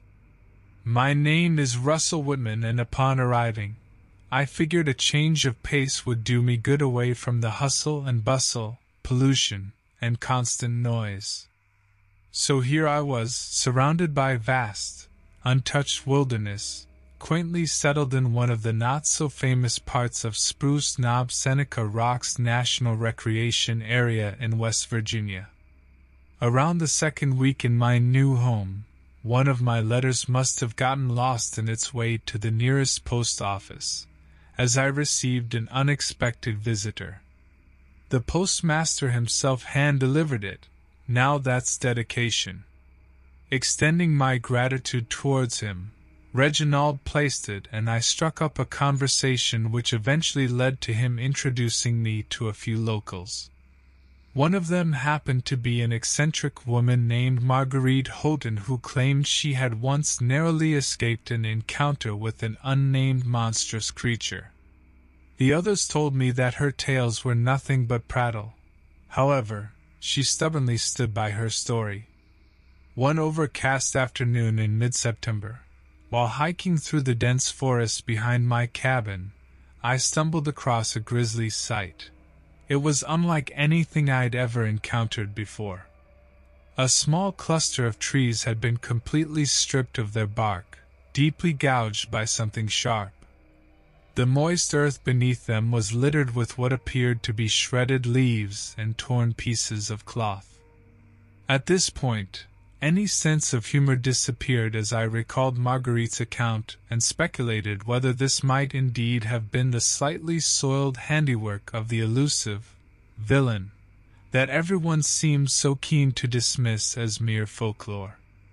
Over the next few weeks, I continued my hiking explorations around the Appalachians, but kept an ear out for any animal sounds I didn't recognize, or movements that seemed unusual or out of place. While enjoying a stroll along a well-trodden path one October Saturday, I found myself feeling uncharacteristically unnerved, as though I were being watched. Standing perfectly still, I strained to hear anything over the sound of my own pounding heart when suddenly, an inhuman screech echoed through the mountains. Unaccustomed to the local fauna at this stage in my stay, panic set in as I was envisioning Marguerite's description of a horrific creature bearing down on me with incredible speed and ferocity. My instinct to flee was almost overwhelming, but logically speaking, were I indeed being tracked by a predator, dashing off like sprint effort world gold medalist might not have been the best strategy. Thus, I reluctantly stood my ground and eventually realized the sound had come from much farther away than it had initially seemed. Suddenly, "Hey there, Russ!" It was Mrs. Landry Bilodeau from down the road delivering my mail. Caught off guard in my paranoia, I quickly composed myself before proceeding into an awkward conversation about her latest culinary concoctions laced with jokes designed to diffuse the tension from my brush with the unknown. I'd never really been one for fear-induced bedtime tales or jump scares. However, this perpetual sense of menace lurking nearby made even the most innocuous of noises unbearable at this point. Sleep became elusive, and nightly treks through the cabin's creaking hallways had become routine. A few days later, on what would be my final encounter, Darkness fell through cold mist as I took a peculiar path down to the river bank obscured by thick growths of rhododendron bushes. Sitting down on a moss-covered log contemplating my surroundings, that inexplicable feeling of being watched returned tenfold. As if reacting to my lurking admirer, the river suddenly morphed from a placid blanket to a churning torrent prelude to chaos. The trees above shook and shuddered as the wind gusted violently, signaling this moment was neither natural nor ordinary. Next thing I knew, something stomped behind me, startling, but unable to tear my eyes from the river now swirling with unnatural force. With a sudden crash, a massive figure emerged from the dense vegetation. The creature was like nothing I had ever seen before, covered in dark, matted fur and standing on two legs like a human, but with elongated limbs that belonged to an animal. Instead of hands, it had sharp claws capable of shredding through flesh with ease, and its muzzle was filled with a set of razor-like teeth. Paralyzed by the scene unfolding before me, I remained rooted to the spot as the beast turned its attention towards me. It locked its eyes onto mine with what seemed to be hatred or rage burning within them. For a moment, our gazes held each other, mine filled with terror, and the creature's burning with fury. Finally finding my voice, I yelled out for help at the top of my lungs. However, there were no houses nearby, and nobody would be able to hear me over the roaring wind and raging river. The creature lunged forward in that instant, claws outstretched towards my face. Summoning every ounce of strength I had left, I rolled off the log I had been sitting on and narrowly dodged the creature's attack. Its claws slashed where I had been mere moments ago. Adrenaline pumped through my veins as I started running for my life. The monster chased me relentlessly, pursuing me through uneven terrain and dense undergrowth as I desperately tried to escape its relentless pursuit. At last, by some miraculous stroke of luck, I managed to stumble upon a narrow road which led back towards civilization. With renewed hope in my heart and tears streaking down my face, I sprinted down the road as fast as my legs could carry me. Miraculously managing to stay ahead of the creature for what felt like hours but could only have been minutes, salvation appeared in the form of headlights cutting through the night sky. As if sensing some sort of impending defeat or danger, the demonic creature suddenly stopped its pursuit and retreated back into the darkness from which it had emerged. The vehicle that had saved me was an old pickup truck driven by a local farmer named John. He had been out on an errand when he happened to see me running for my life, terror plastered across my face. He didn't ask too many questions. I simply got into his truck, and he drove me back to the safety of my cabin.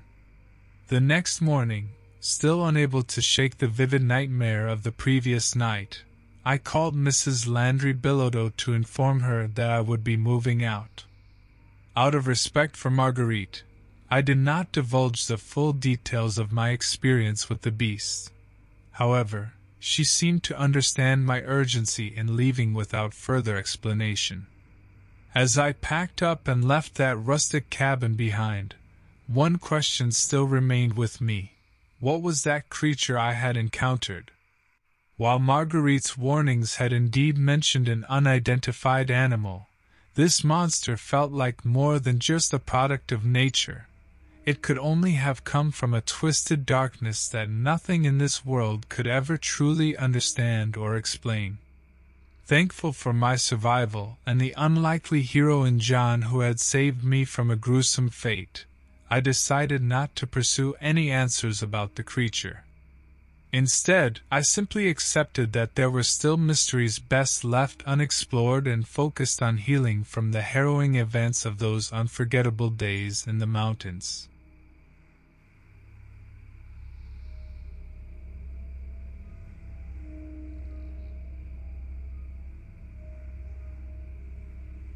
August 2019 was a turning point in my life. I'm Jake Thompson, and I was desperate for a change of pace. My monotonous job and the glaring city lights had an abrasive effect on me. A change was necessary. A coworker mentioned a hidden cabin, nestled deep within the Appalachian Mountains, an idyllic spot where time seemed to pause. It sounded like the perfect remedy to my troubles. As I picked up the keys from the old man at the gas station on the fringes of the mountain range, he joked that last fella went up there came back with hair white as snow. I chuckled politely, though not fully catching his humor. Nonetheless, I smugly thought of myself as too grounded to fall for such tales. Driving along dirt roads and narrow paths, I made my way deeper into the forest until I arrived at my destination. About a week into my peaceful retreat, I decided to take a long morning hike into the valley below. The dew-laden grass beneath my feet crunched softly as I descended. As hours passed by, an overwhelming sense of unease sneaked its way into my soul.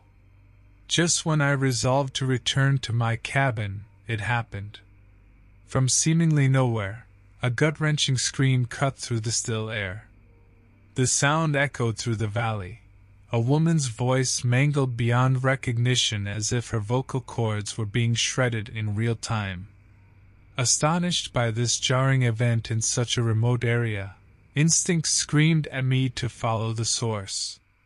To my surprise and horror, I had stumbled upon a makeshift campsite resembling something out of a nightmare remake of Little House on the Prairie.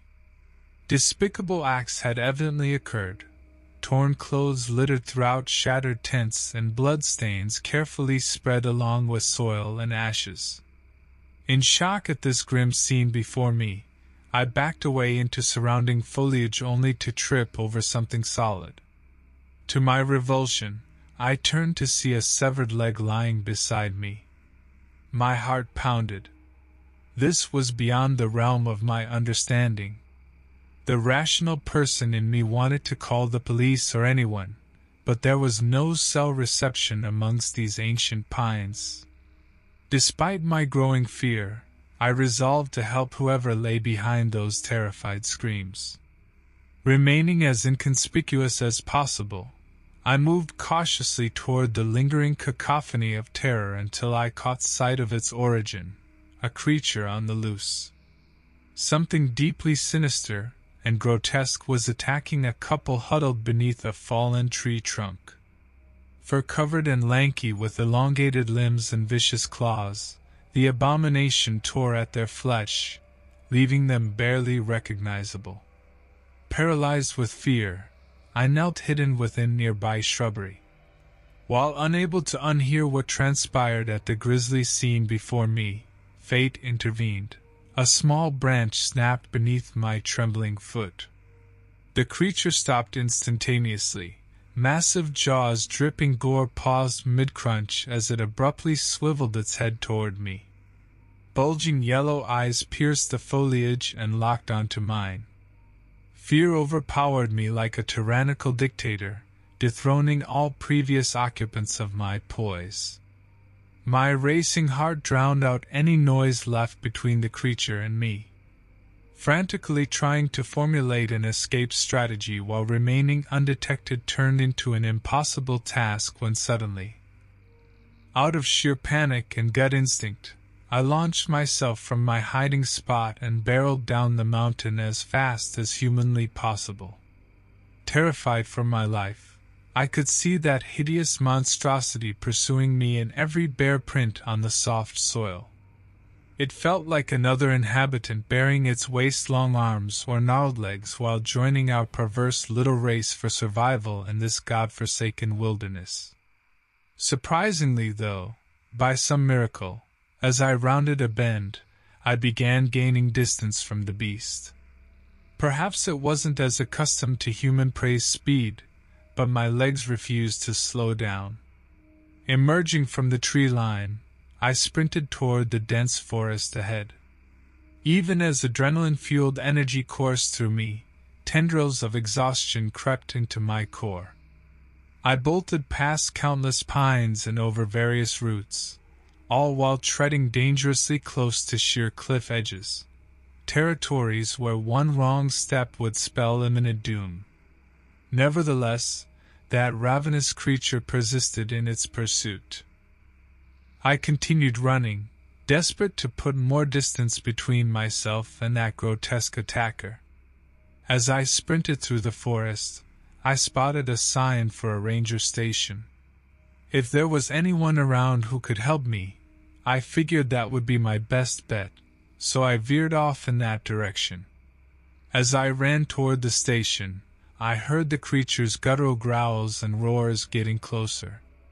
My legs felt like they were about to give out from exhaustion, but I had no choice but to keep going. Eventually, I arrived at the small ranger station and banged on the door, praying someone would be inside and able to help. The door swung open, revealing a uniformed man. Without even stopping to explain or answer his questions, I shoved him back into the building and slammed the door shut behind us. Locking it tightly, we piled whatever we could find against it as a barricade: chairs, a desk, anything within reach. I finally took a moment to catch my breath and glanced over at the ranger, taking in his alarmed expression. "My name is... It doesn't matter. There's a horrifying creature out there attacking people." I kept my voice low and controlled as the adrenaline began to wane. The ranger eyed me with obvious concern. "We'll call for backup immediately."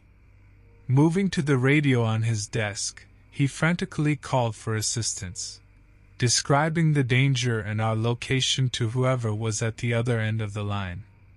As we awaited help, painful howls erupted outside, accompanied by scratching against our makeshift barricade.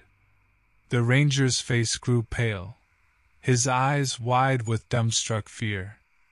Conflicted if trying to shoot or confront this vile monstrosity would only worsen its wrath.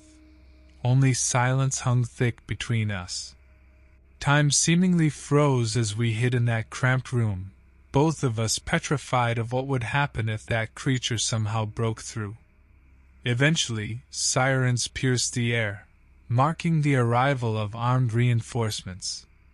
Not long after, the door burst open once more, and two well-equipped officers hurried inside. The ranger apprised them of the situation, after which they cautiously exited to hunt for the monstrous threat. The grotesque noises outside dissipated, replaced by tense silence. Dread lingered, urging us to remain guarded until any semblance of safety was assured. The officers returned shortly after, trying to contain their shock and disbelief at what they had seen. The abomination lay dead at their hands. Finally able to breathe a sigh of relief, we exchanged scarce pleasantries before parting ways. The ranger and the officers bore weighty responsibilities as they contacted local authorities about disposal logistics and reassurances for frightened locals. Meanwhile, I wandered dazedly away from the station, this entire ordeal weighing heavily on my mind. It took me some time to process everything that happened. The images of those mutilated bodies beneath that fallen tree trunk will forever be etched into my memory. I never called for help during my escape because fear consumed me. Rational thought abandoned me in exchange for pure survival. I can only hope the rangers were able to identify and notify the couple's loved ones, providing them with any semblance of closure possible. And although I deeply wish we could have saved them or stopped this abhorrent creature sooner, I am grateful that it won't be attacking anyone else ever again. The haunting image of its fur-covered body, elongated limbs, vicious claws, and ghastly yellow eyes will likely stay with me for the rest of my life, an eternal warning against venturing too far into the unknown wilderness. But with time, I may begin healing from this ordeal, never forgetting but persistently moving forward into a cautious tomorrow.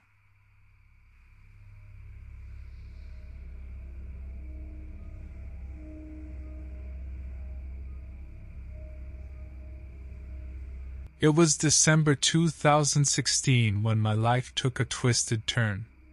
My name's Jared Partridge, and I was living in a remote cabin near Franklin, West Virginia, the heart of the Appalachian Mountains.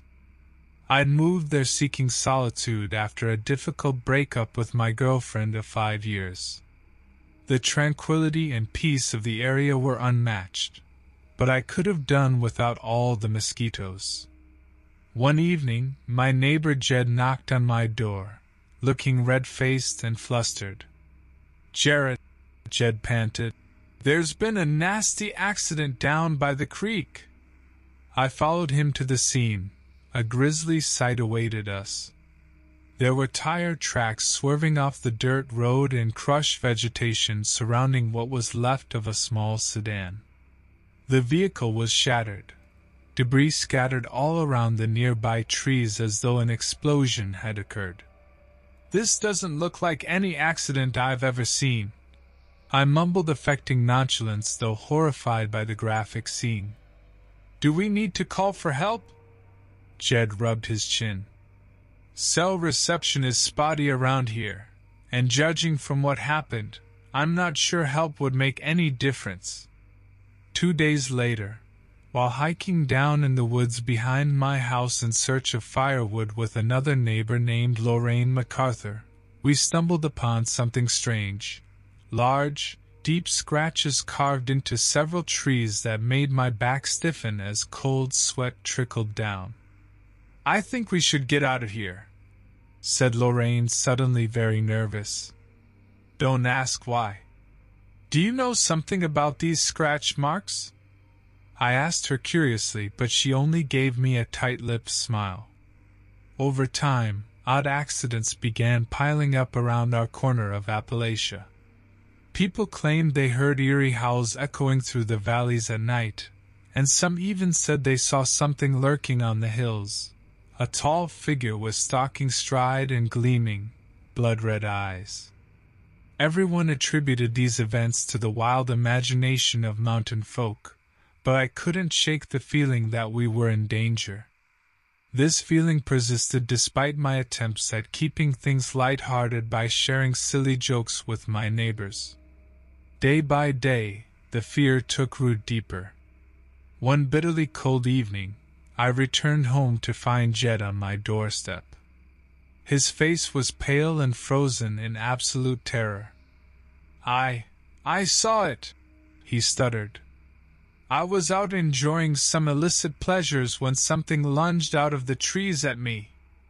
It had the body of a beast and had human-like arms but with claws, long, sharp claws, and its eyes." Jed broke down into hysterics, unable to finish his story. I rushed him inside my cabin, desperately trying to decipher his words and make sense of his claims. 3 tense nights passed by. Disturbing noises echoed in the woods next to our cabins, twisted grunts, growls, piercing screeches that frightened us all. The night before the incident, I was having dinner with Jed and Lorraine when we heard an earth-shattering roar outside. We leapt from our seats, staring at each other in horror. "The beast," whispered Lorraine gravely. "We have to do something," I exclaimed as we cautiously approached the door to see what that horrifying sound-emitting creature looked like. We ventured out into the freezing night. Heavy snowflakes fell all around us, mottling our vision as if emphasizing our damnation. Each step felt like it could trigger hell's fury upon us at any moment, as though whatever lay hidden in those snow-laden woodlands would strike, but we were compelled by morbid curiosity, a sight too dreadful not to behold. Suddenly, in between our tracks leading back towards the vengeful woods lay a mangled deer carcass, blood staining the snow a sinister red. The sight was repulsive but excited us in want of validation to the existence of the macabre being that had brought alarm to our peaceful community. The creature knew we were coming even when we approached slowly, armed and with suicidal bravado. It stood there, waiting for us, its monstrous body twisted like a nightmare, gleaming claws and eyes dripping with malignant fury, its breath rolling out as cold smoke. My heart raced as Jed and Lorraine followed closely behind me. Our breaths created plumes of fog in the cold air. We stumbled over broken branches and crunched through the icy snow. Another guttural growl jerked us to a halt. The creature stood before us, its body a strange combination of animal and humanoid features. Its fur was matted with fresh blood, and its massive claws extended eagerly in front of it. The beast's snarls were harrowing, and its eyes were filled with an unquenchable rage. As we stared at each other, I knew that fighting this abomination was not an option. We didn't have the knowledge nor the physical ability to confront it head-on. We weren't prepared to die at the hands of this monstrosity. Jed grabbed my arm, his voice shaking. "We need to get out of here. Now." I nodded vigorously, suddenly realizing that our curiosity had led us down a perilous path from which there might be no return. Now was not the time for foolish pride or confrontation. It was time to run. We turned on our heels and raced back toward our cabins, the piercing shrieks of the creature echoing through the woods behind us. Our hearts pounded in tune with our quickened pace, and fear drove us like never before. As we burst through the tree-line, I barely had any air left in my lungs to yell for help. But yell I did, pleading desperately for anyone who could hear us to come to our aid. Our neighbors emerged from their cabins, drawn by our cries for help. They stared back at us in disbelief as we panted out our story. Just as they agreed to help and started to form a search party to deal with this unknown threat together, another blood-curdling roar arose from the woods. The group of helpers hesitated for a brief moment, but decided to press on, uncertain of the fate that awaited them. I was too exhausted and terrified to join them, staying behind with Jed and Lorraine, who were also not in any condition to face the creature again. Hours passed as we huddled by the fire waiting for news, fear gripping our hearts. Finally, the group of helpers returned with grim expressions on their faces and blood-stained clothing. They had found the remains of several animals littering the forest floor but had been unable to locate the creature that had terrorized us. In spite of their fruitless search, the community was now on high alert. We knew that there was something out there, something unnatural and deadly. Armed guards patrolled our cabins at night, as we formed a collective determination to deal with the threat as one unified front. Soon enough, the creature showed itself again. Another earth-shattering roar terrified the shadows as it clawed its way through our once peaceful village. The guards fought bravely against this abominable foe. They gave their lives in pursuit of our safety. And when it finally ended, we mourned their loss while celebrating their sacrifice. A somber memorial was erected for those who had given their lives during this dreadful ordeal. Though we didn't know much about our enemy or where it had come from, we knew one thing for certain: we couldn't let its reign of terror continue any longer.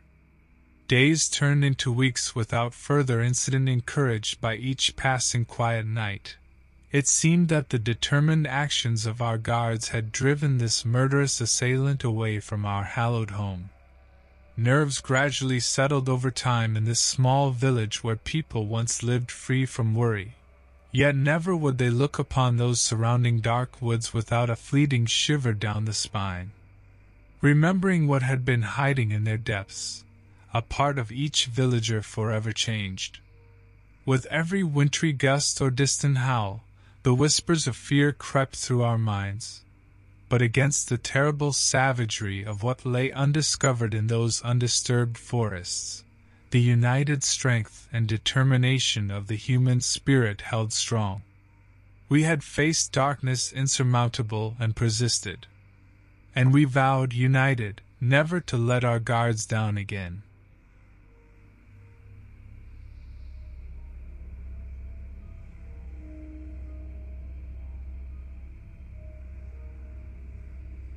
It was December 2012 when my life changed, and I found myself confronting nightmares in the Appalachian Mountains I didn't know I was capable of experiencing.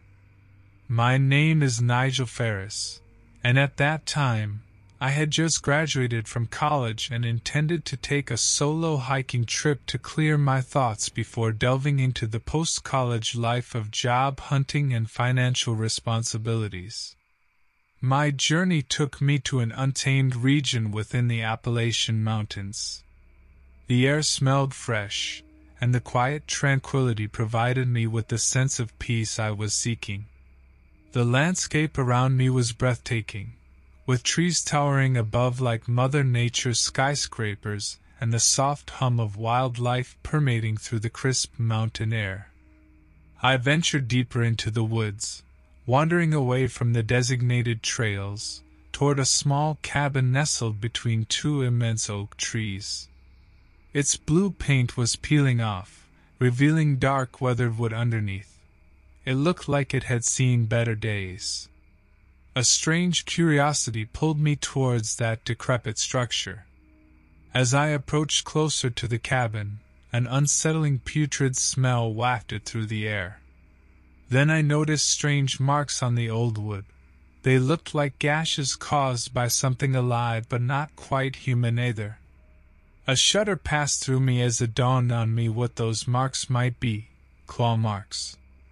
Synapses fired rapidly in my brain as fear overtook curiosity. Something dangerous was lurking around here. Even though half of my brain stopped functioning out of creepiness, another part whispered funnily, "This isn't Disneyland, Nigel." "Hey man!" shouted a haggard-looking fellow as he appeared from behind a nearby tree.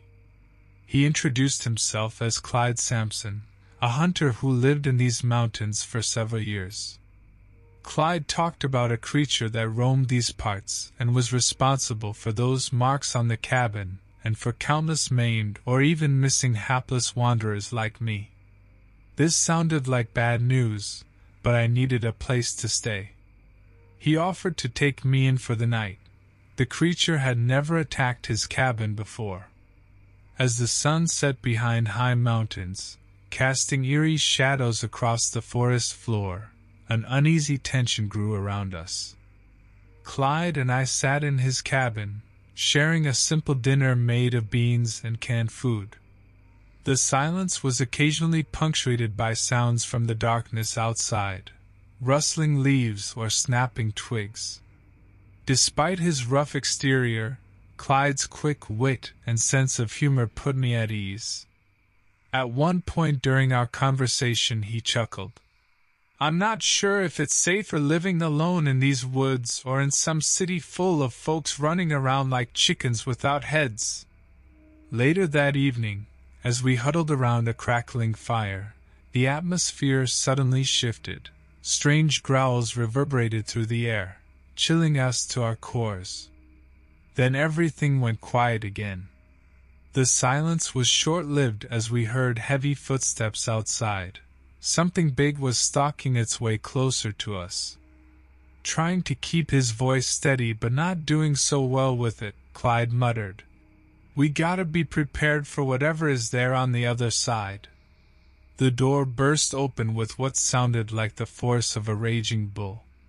Standing before us was a hulking monstrosity, neither human nor animal. Its grisly appearance was grotesque, with muscle-toned limbs ending in razor-sharp claws and yellow eyes that burned like hot embers against its pale skin. I choked on my breath as I saw two sharp rows of teeth protruding from its maw, Those teeth were definitely capable of ripping through flesh like butter. Petrified, we watched as it began to charge towards us. Clyde's hands trembled badly, but he somehow managed to reach for his shotgun leaning against the wall, while I clutched a hunting knife I had picked up earlier. Clyde aimed the shotgun at the creature, his hands still shaking.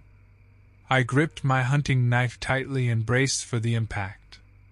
The monstrosity lunged at us, and with a crack, Clyde fired a shot at the beast. It let out a pained growl and recoiled, staggering back. We seized the opportunity and ran towards the cabin door, quickly slamming it shut behind us. The creature's growls continued outside as we fumbled with barricading the door using whatever furniture was available. "Why haven't we called for help?" I asked Clyde, my voice strained and breathless. "No signal out here," he replied, his voice tense. "We're on our own." The creature clawed at the door relentlessly, its monstrous strength causing the makeshift barricade to shudder. We scrambled to find a better way to defend ourselves. Clyde rummaged through his belongings and pulled out an old flare gun. "Maybe this will scare it off," he shouted over the deafening sound of scratching and pounding. I nodded in agreement. Anything was worth trying at this point. We waited for a lull in the beast's relentless assault before cautiously opening the door. The creature stood mere feet away from us, its muscles tensed, ready to pounce again. Clyde fired the flare gun directly at it, engulfing the creature in bright red flames as it roared in agony and retreated back into the dark forest, leaving a trail of smoldering footprints behind. We didn't waste any more time to escape from that cabin. Gathering our essential belongings, we took off as fast as our legs would carry us through densely wooded terrain, hoping to put as much distance between us and that cabin, that nightmare, as possible. As morning broke upon us, we could finally see familiar paths leading us back towards civilization. Exhaustion overwhelmed our bodies by then, but fear pushed us to keep moving. Upon reaching a populated area, we immediately contacted the local police to report the incident. At first, they were skeptical, considering the description of our assailant was nothing less than uncanny. However, upon further inspection of the cabin and surrounding areas, they found enough evidence to suggest that something malicious was indeed lurking in the woods. The investigation began right away. A few days passed by, and despite our emotional and physical pain, Clyde and I remained close allies throughout the ordeal. We talked to the media, shared our frightening experiences while warning others of the potential danger hidden within those woods. The creature's remains were never found. People speculated whether it survived or not. Authorities urged everyone to stay vigilant and avoid venturing into that particular forest at all costs. Clyde and I spent weeks recovering from that dreadful night. We'd lived through a terrifying testimony of survival against a horrific beast that should have never existed in our world. It had affected us deeply. We could not forget those who'd previously encountered that ghastly creature, leaving their families searching for answers and closure. The horrible moments we shared now bind Clyde and me together in an unbreakable bond. With mixed emotions of gratitude and sorrow, we continue living our lives whilst honoring the memories of those haunted by that terrible entity. The forest still looms eerily in our minds, a chilling reminder of an experience too horrifying for words. Though life moves on, the shadows cast by that night will forever remain etched into our souls.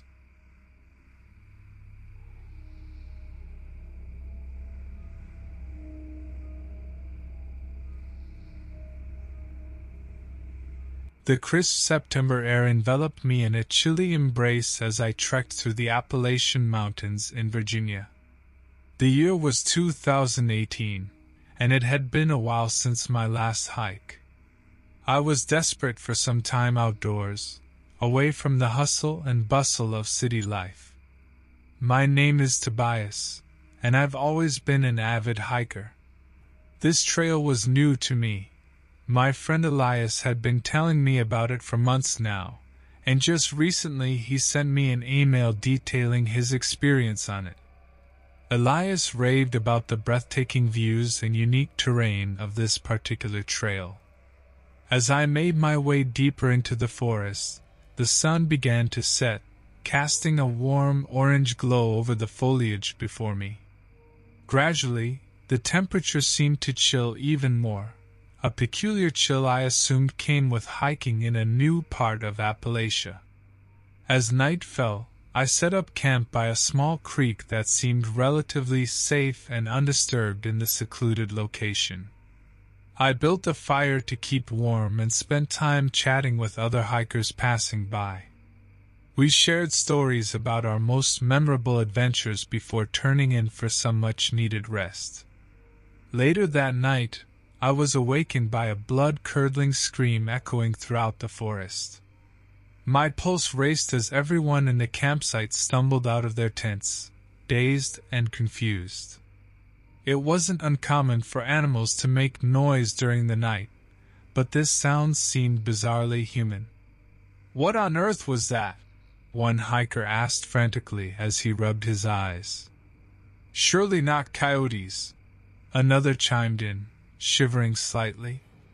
"It's one man short of barbershop quartet out here," muttered another hiker half-jokingly to lighten the mood.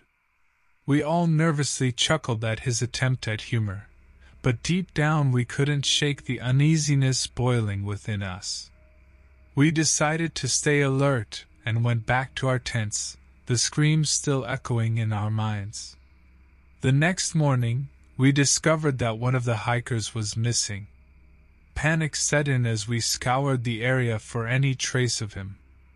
After an exhaustive search, we found only his torn and shredded clothes, something no animal could have managed. The air was thick with tension as we sat in our campsite, every sound magnified as our nerves were on edge. Days became a week, and I stayed true to my promise to Elias, taking precautions while venturing out on my own discovery of various unique spots within the trail. One afternoon, I discovered an old rusted shack hidden deep within the woods. It stood off to the side of a barren clearing, shrouded amongst overgrown trees and foliage. Curiosity piqued as Elias never once mentioned this shack on our numerous discussions on his experience here. Approaching cautiously, I nudged the weathered door open with my foot. The hinges groaned in protest as I stepped into what seemed to be remnants of a small living space, but had long since been abandoned. Dilapidated furniture lay strewn about while broken glass crunched beneath my feet. Continuing my exploration of the shack's interior, I turned the corner and stepped into a small room filled with rotting food and a terrible stench that burned my nostrils. That's when I noticed something truly horrifying: scratch marks on every surface, including human teeth and fingernails embedded deep within the woodwork. Shocked yet curious, I rationally pondered how this gruesome sight came to be. Suddenly, an inhuman roar erupted nearby, freezing me in place like a deer caught in headlights. Ankara beads of sweat dripped down my forehead as all rationality drained from my mind. This was no ordinary sound. There was an intensity to it that made my very marrow shake with terror. Heart pounding in my chest, I fled as fast as I could from the shack and stumbled back onto the trail. The roar echoed behind me, growing closer with every step. I clambered over rocks and branches, my lungs burning as tears filled my eyes. Whether it was fear or adrenaline clouding my judgment, I decided against calling for help. There was an unsettling feeling at the pit of my stomach telling me that doing so would only make the situation worse for everyone else. Running for my life, I couldn't risk calling for help as I didn't want to endanger anyone else or reveal my location. I fought the urge to look back, haunted by the terrifying roar of the creature that was pursuing me. My only goal was survival. As I raced through the woods, I stumbled upon Elias, who had noticed my absence and decided to search for me. Horrified but relieved to find him, we exchanged no words as he could clearly see the terror in my eyes. He instantly began sprinting alongside me, understanding that our lives were in danger. We moved together in a frenzied state, legs aching and breaths raspy. The creature's roars were persistent and unnervingly close, evidence that it was steadily gaining on us. We darted through trees and pushed forward with no plan other than to escape. Up ahead, we recognized a part of the trail near our campsite. Familiarity provided momentary relief, but it soon dissipated knowing that more people were now at risk. As we approached the campsite, hoping that whoever was there would have heard our approach and hidden away from possible danger, we suddenly saw the creature closing in on us. It was unlike anything we had seen before, a massive beast with matted fur, sharp claws, and saliva dripping from its jagged teeth. Its eyes revealed an intelligence combined with pure rage. It charged forward with a determination that left us both breathless. Elias fearlessly pushed me behind him as the monster lunged at him. Desperate to save his life but also stay true to our decision not to involve others unnecessarily, I fought against my instinct to scream for help or engage our friends who may be nearby. The creature violently clawed at Elias's arm. Blood poured from his deep wounds as he tried to fend it off. Somehow finding strength within himself despite immense pain and fear, he managed to kick the beast hard enough to momentarily stun it. We seized the opportunity and continued running. It was clear that we could not defeat this creature. Both injured and exhausted, we pushed on, making snap decisions to weave between trees and scramble up rocky terrain in an attempt to confuse our predator. After what felt like hours of running, we stumbled into a cave and squeezed ourselves into a narrow crevice. The creature's roars continued but seemed farther away this time. We hoped that our efforts to confuse it had succeeded, or, at the very least, bought us some time. Hiding in the shadows with our hearts pounding, we nursed Elias's injuries with what little supplies I carried.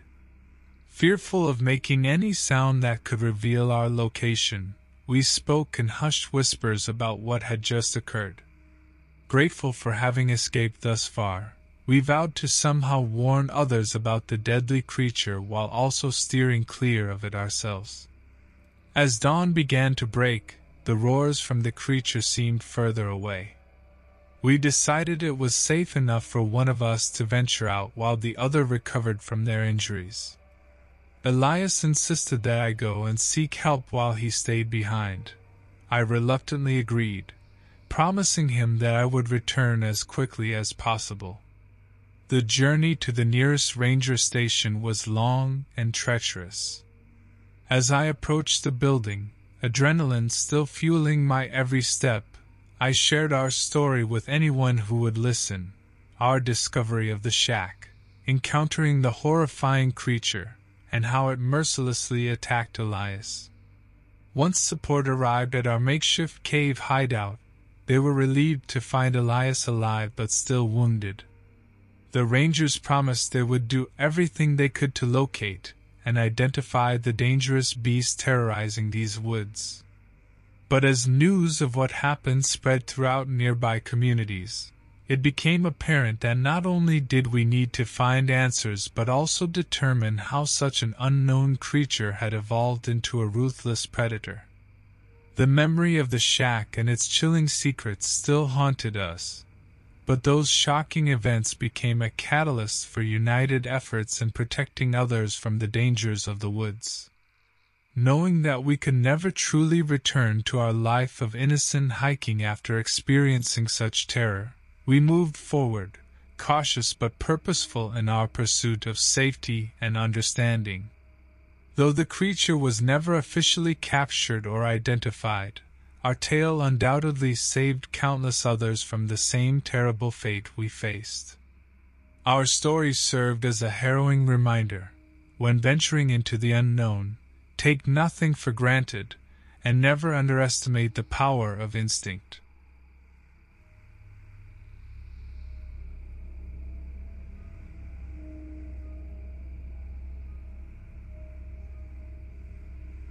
In October 2017, I decided to take a quick trip away from the city.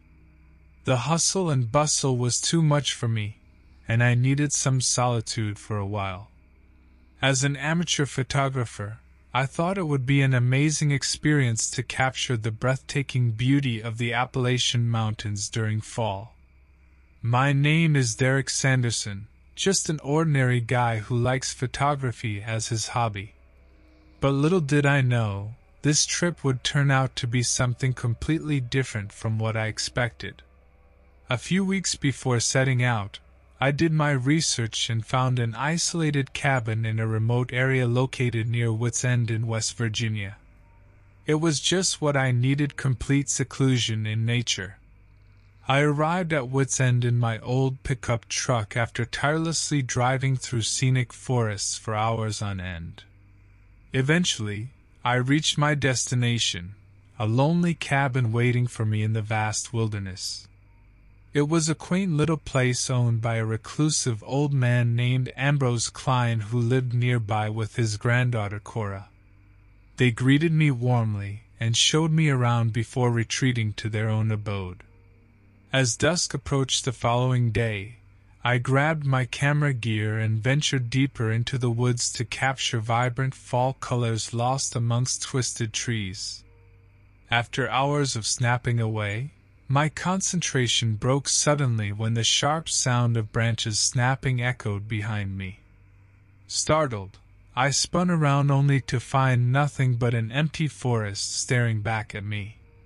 The eeriness of it all tickled my funny bone. My sense of humor often worked as a defense mechanism in uncomfortable situations.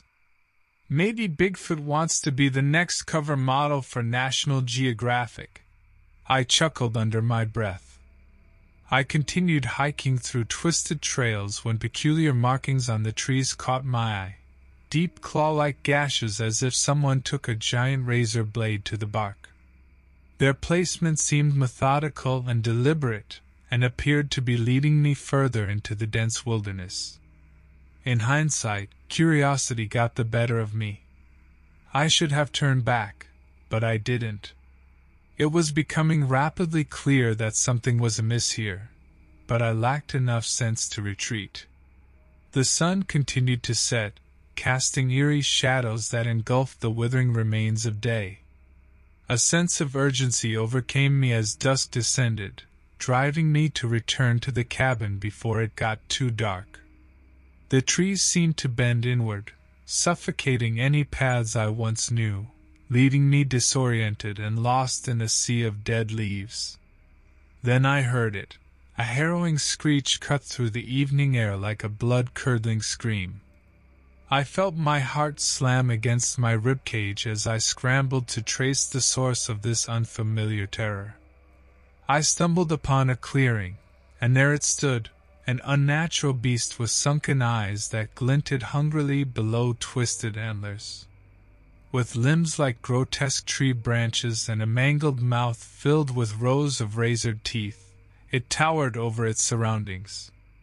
Frozen in primal fear, all logic escaped me as the creature began to step closer in an unsettlingly calm manner. Intellect was replaced with instincts, and adrenaline coursed through my veins like wildfire. Escape became my sole focus. In my desperation to escape, I frantically searched for a path that would take me back to the cabin. The creature stalked closer, its twisted limbs moved unnaturally, and an overwhelming stench filled the air. It was as if decay itself had come to claim its prey. I wanted to call for help, but my throat tightened, refusing to let even a single scream pass. Out of options and driven by pure instinct, I sprinted further into the darkened forest, hoping that I could outrun this horrific being. The woods enveloped me in a suffocating silence as I ran. Only the pounding of my own heart and hurried breaths filled my ears. The creature pursued relentlessly, its grotesque form appearing and disappearing like clattering whispers in my peripheral vision. Fearing that this chase would ultimately be my end, I stumbled upon a shallow creek. Without a thought for my own safety, I dived in and submerged myself beneath the water's surface. The frigid current numbed me instantly, but pain was the least of my worries now. The creature entered the creek's edge, looming over the disturbed water with predatory intent.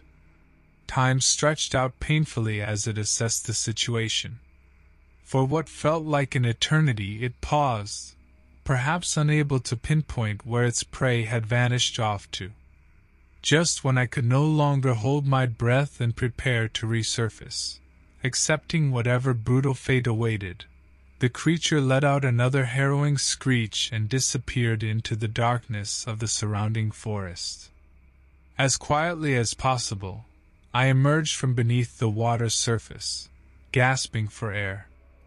Although petrifying fear continued gripping me tightly within its icy embrace, hope flared as survival became a possibility again after that close brush with death.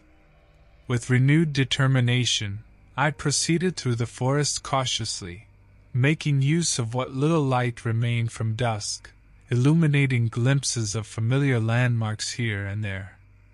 Eventually, as if guided by a divine hand, my feet brought me back to the cabin. I found my friends all gathered around a fire pit, indulging in a rather lively conversation. Shock set in as I tried to comprehend how any normalcy could exist after what I had just experienced. Unable to stifle a deep sob that welled up from within, I attracted their attention. Their faces morphed into masks of concern as they noticed my distraught state.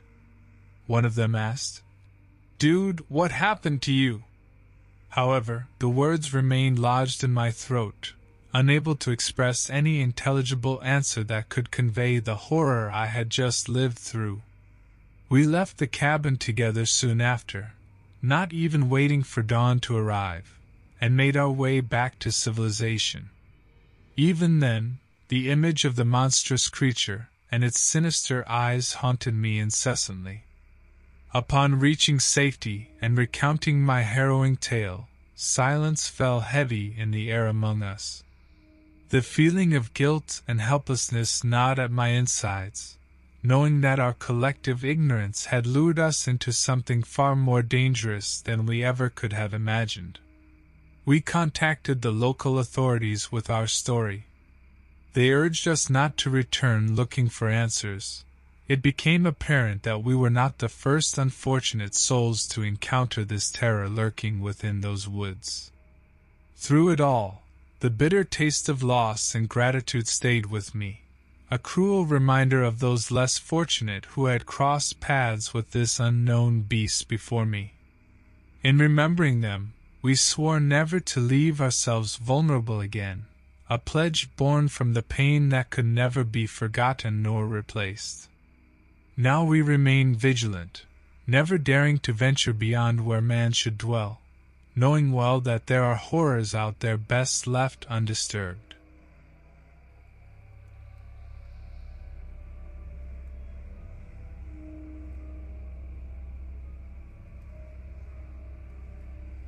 February 2009.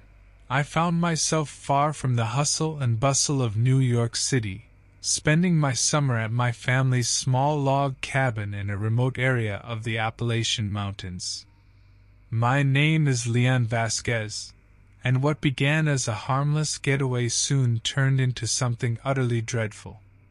Upon arrival, I was greeted by my neighbors Darwin and Quinn, who were always ready with a joke or two. "Leon, attaboy," Darwin chuckled. "We're glad you're here. The last time someone tried to liven up the place, they nearly gave us all hypothermia with that ice sculpture." The summer days passed lazily as we spent time fishing in the nearby river and exploring the surrounding wilderness. Life in the mountains was incredibly peaceful, until one evening when I noticed an unsettling pattern of animal disappearances. A couple of dogs had gone missing from nearby properties, and even wild game seemed scarce. The local townspeople, including Darwin and Quinn, began exchanging whispers about an unknown predator stalking the mountains. As isolated and skeptical as I was about such rumors, it became difficult to dismiss the eerie atmosphere surrounding our little community. One evening as the sun dipped below the horizon, I stepped outside to take out the trash and caught sight of something unusual near the tree line. Vivid crimson smeared across tree bark and leaves. Growing increasingly curious and alarmed, I grabbed my flashlight and ventured closer to investigate further. As I approached cautiously with my flashlight illuminating the way, I discovered a mangled deer carcass strewn across the forest floor. What made this discovery truly horrifying was how deliberately gruesome its evisceration appeared. While mountain predators are known to be ruthless killers, this felt significantly more sinister. The next morning, after having a restless night's sleep, I shared my discovery with Darwin and Quinn over breakfast. Clearly disturbed by my gruesome story, they shared more whispers with an urgency I found disconcerting.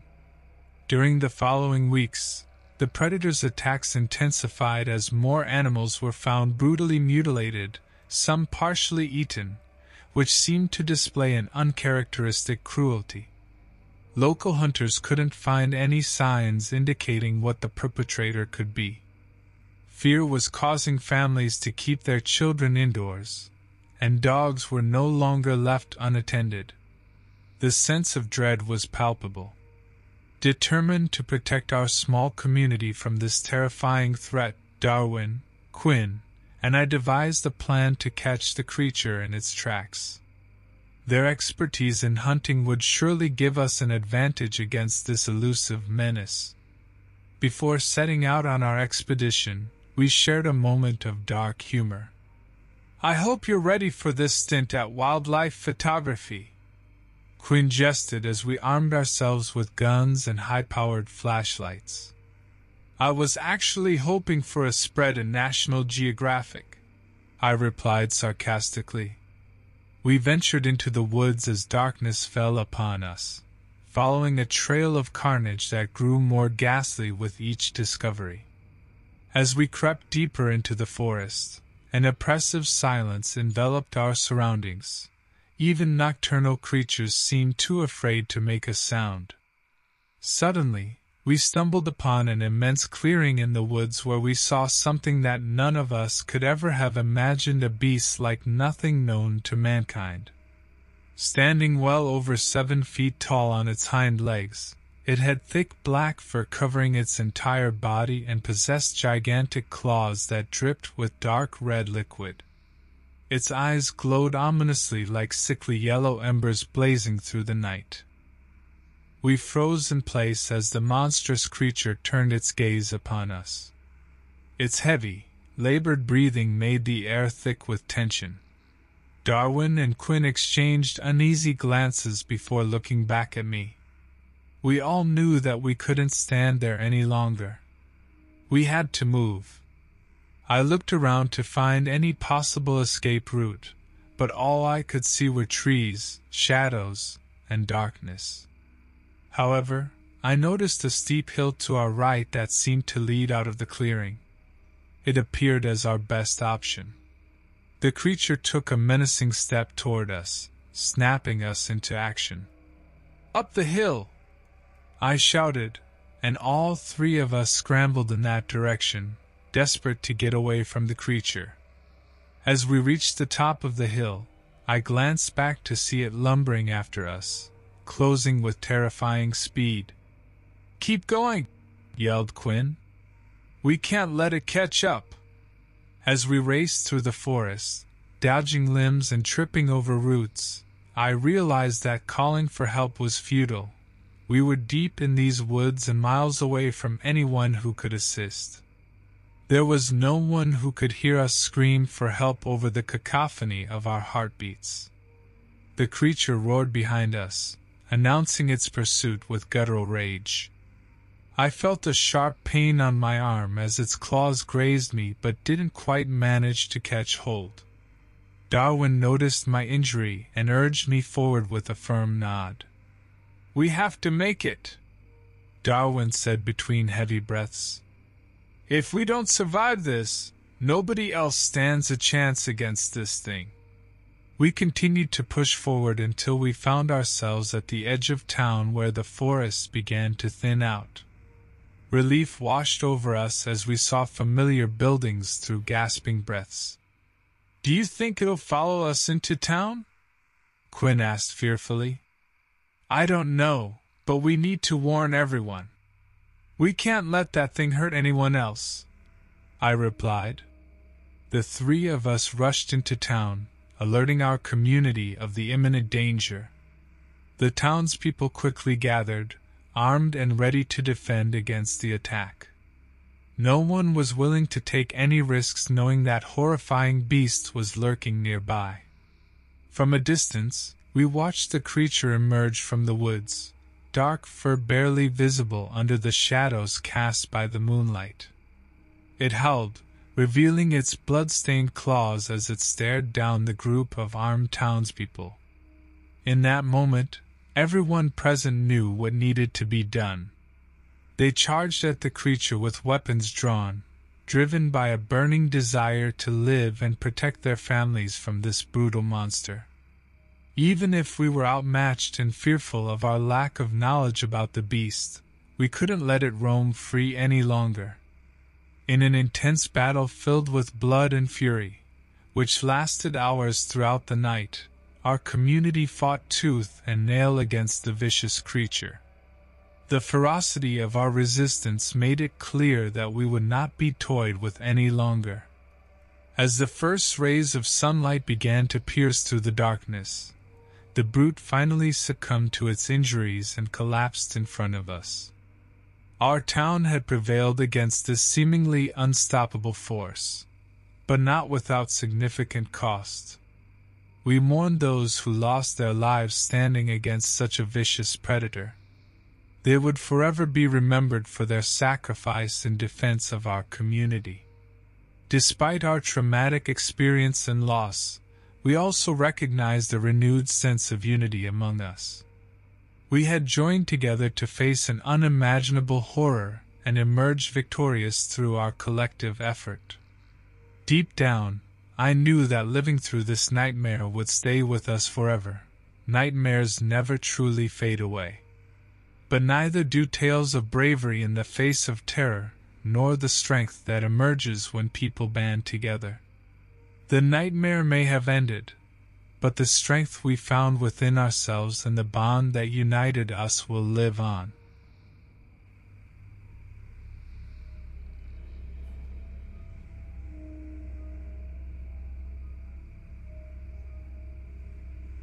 It was September 2014 when my life took an unexpected turn.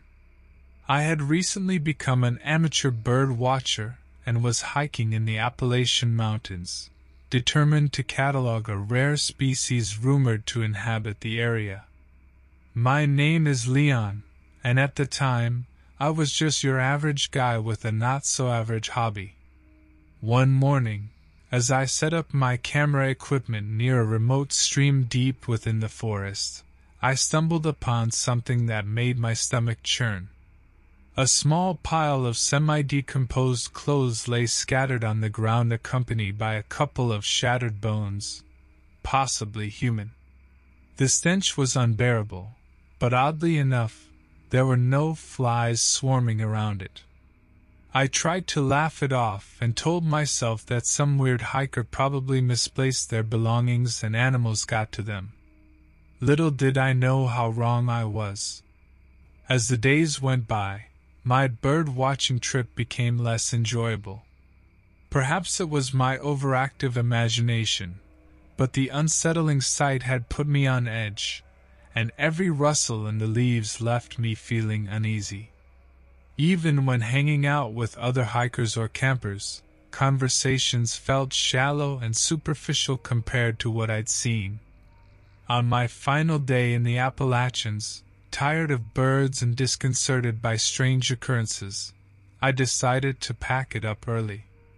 As I drove down a narrow dirt path toward civilization, my car suddenly died on a steep slope with no cell service or any means of calling for help. "Damn," I muttered under my breath as I popped open the hood hoping to spot some glaring issue that could be easily resolved. "Need some help?" called out a voice that seemed to emerge from nowhere. Startled and relieved at the same time, I turned around to find an elderly man leaning against a nearby tree. "Yeah," I responded warily. "My car just gave up on me." The old man ambled over, and we chatted as we assessed my vehicle's engine. As the conversation went on, I discovered he was a seasoned outdoorsman named Harold who knew the mountain range like the back of his hand. "It's almost sundown, and you've got no signal," he told me. "Come on up to my cabin for the night, and we'll figure things out in the morning." Skeptical but intrigued by Harold's quick solution, I accepted his offer. It didn't take long before we arrived at a cozy cabin tucked away behind a grove of trees. The inviting interior struck me as something out of a fairy tale, a comforting contrast to the mysterious forest surrounding us. That night we huddled around the fire, sharing survival stories and tales of our lives outside nature. The conversation soon drifted towards strange encounters in the wilderness. Harold's expression darkened as he slowly revealed that he's been observing bizarre patterns within the animal population of this area over several decades. "Animals going missing or appearing in distress with no apparent cause," Harold said ominously. "I can't prove it, but I think there's something here in these woods that defies explanation." Half-heartedly laughing off his remarks, I shared my recent unsettling discovery of bone and torn clothes. As I described what I'd seen, Harold grew pale. "This is worse than I thought," he whispered under his breath. Suddenly, screams pierced the mountain air, tortured cries which sounded both human and animal simultaneously, choked off by staggering silence. My heart hammered in my chest as a cold sweat covered my skin. Everything felt oddly disorienting. Without warning, the door to the cabin burst open, revealing a monstrous creature shrouded in darkness, tendrils snaking from its spine while elongated limbs gripped both doorframe and floor simultaneously. "Harold! Run!" I yelled hoarsely, unable to tear my eyes away from the beast. But my newfound companion remained still, stricken with fear as the creature slowly moved its horrifying form inside the cabin. As the creature inched closer to us, the terrifying reality of our situation dawned on me. We were cornered and completely cut off from the outside world. My first instinct was to call for help, but nobody would have even heard our desperate cries. I knew we had to do something, anything to save ourselves from this monstrous being. The creature's twisted body towered over us with gnarled limbs and a skeletal frame covered in decomposing flesh. The tendrils sprouting from its spine danced menacingly in the air, grasping for hidden prey as its sunken eyes scanned the room in search of potential victims. Its movements were gracious yet lethally precise, as if it was taunting us with the string of slow, elongated steps it took towards Harold and me. My legs trembled due to the heavy weight of desperation, and my voice cracked as I yelled at Harold again. "Run! We need to find a way out of here!" He seemed to snap back from the trance-like state that creature cast upon him, and together we decided in an instant to embrace our best chance of survival. We sprinted across the cabin, evading furniture and poorly placed objects while avoiding contact with the unnerving tendrils that stretched towards us. Our attempts at escape were choreographed by pure terror, yet, despite our fear, we managed to dodge and weave our way through many of the creature's attacks. As we reached a locked door leading out of the cabin, Harold frantically searched his pockets for keys, hands shaking terribly while keeping a wary eye on our pursuer. The creature lunged for us once more as Harold finally found the right key and unlocked the door. I shoved him through first and followed right behind him, slamming the door shut in an attempt to buy us precious moments to flee. We stumbled into the moonlit night bruised but alive. However, our adrenaline-driven bodies were far from ready to rest.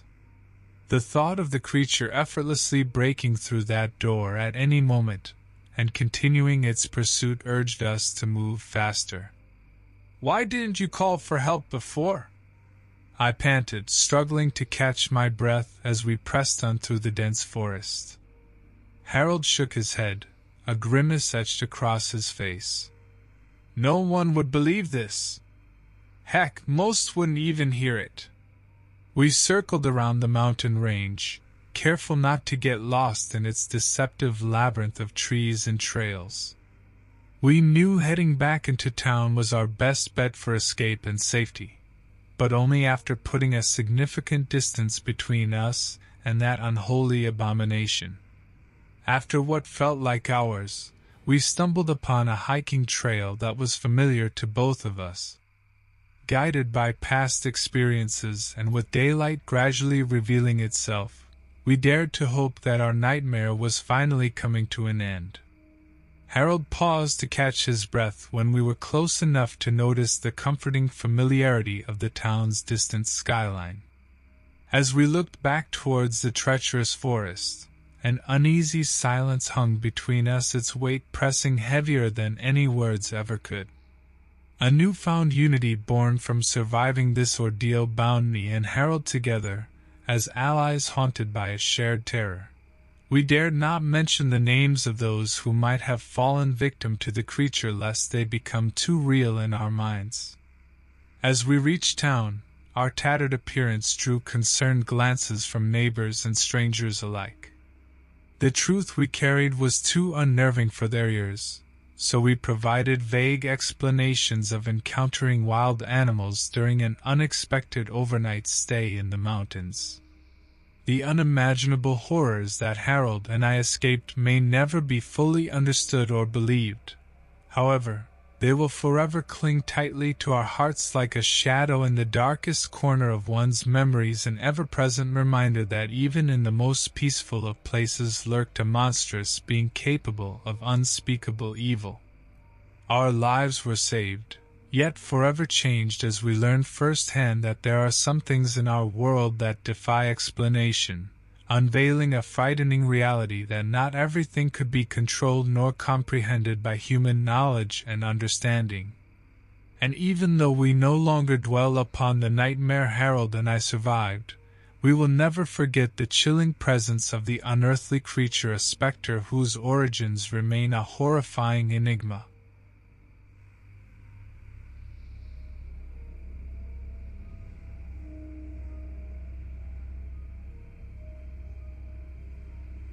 It was a warm June evening in 2018 when my life took an unexpected and terrifying turn.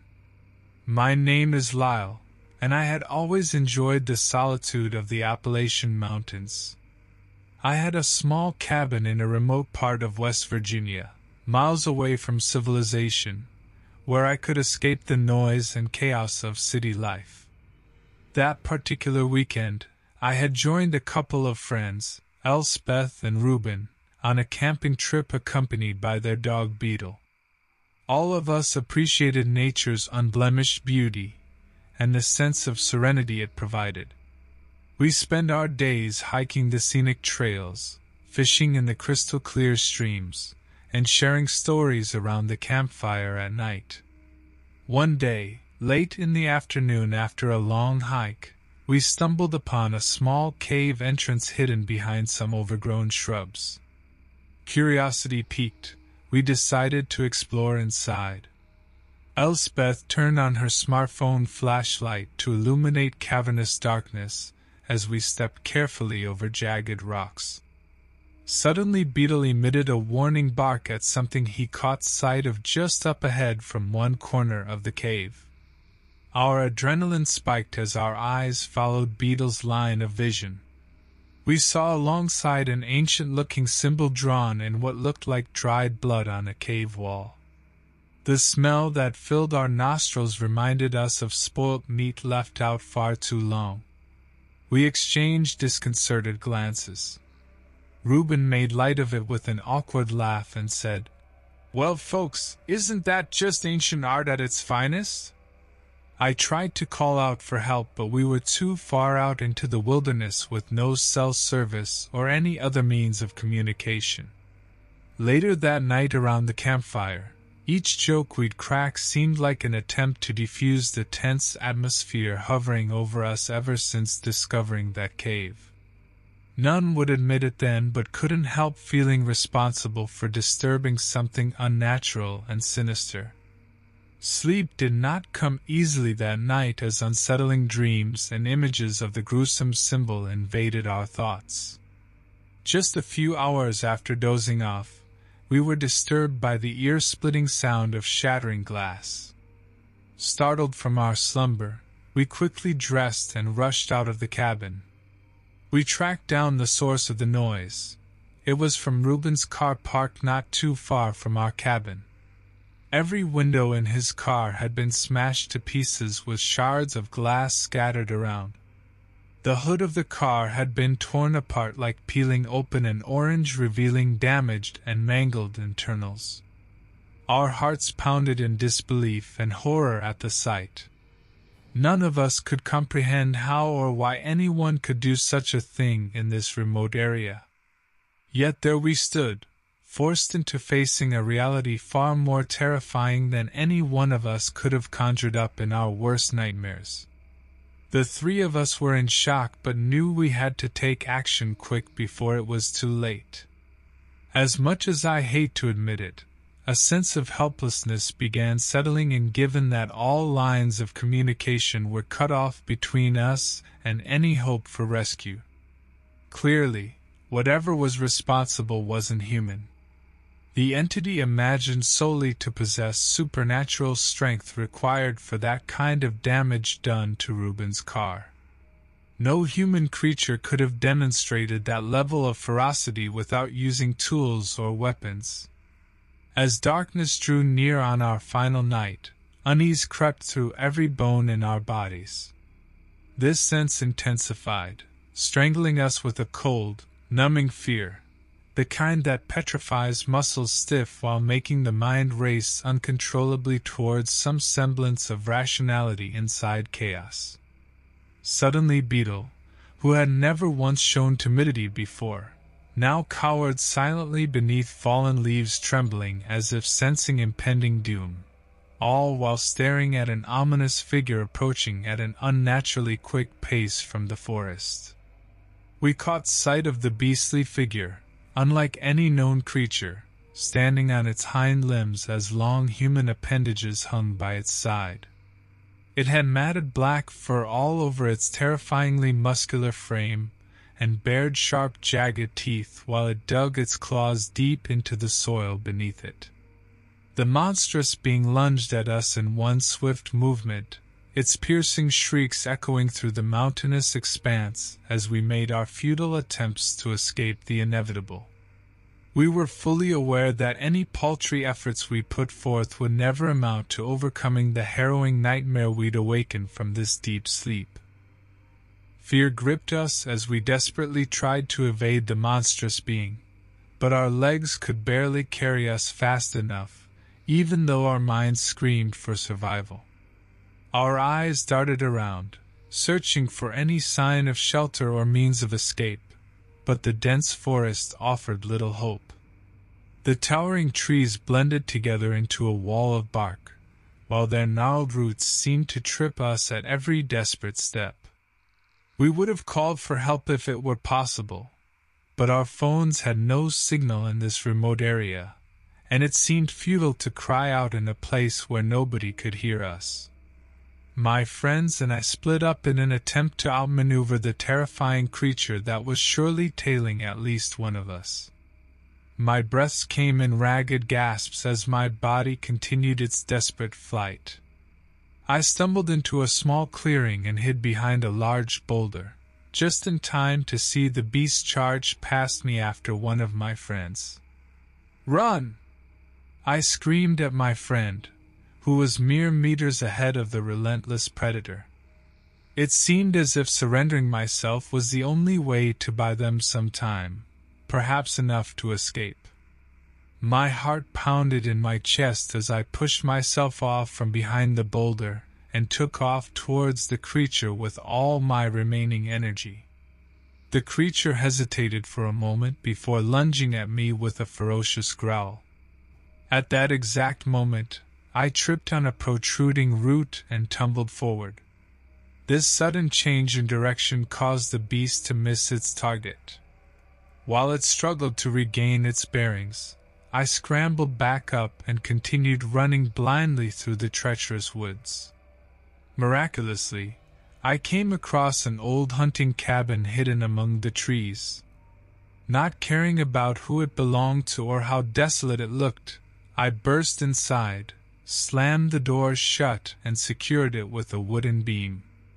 Out of breath and desperate, I searched the small space for a means of defense or anything that could help us. Night had fallen by the time I dared to venture outside the cabin.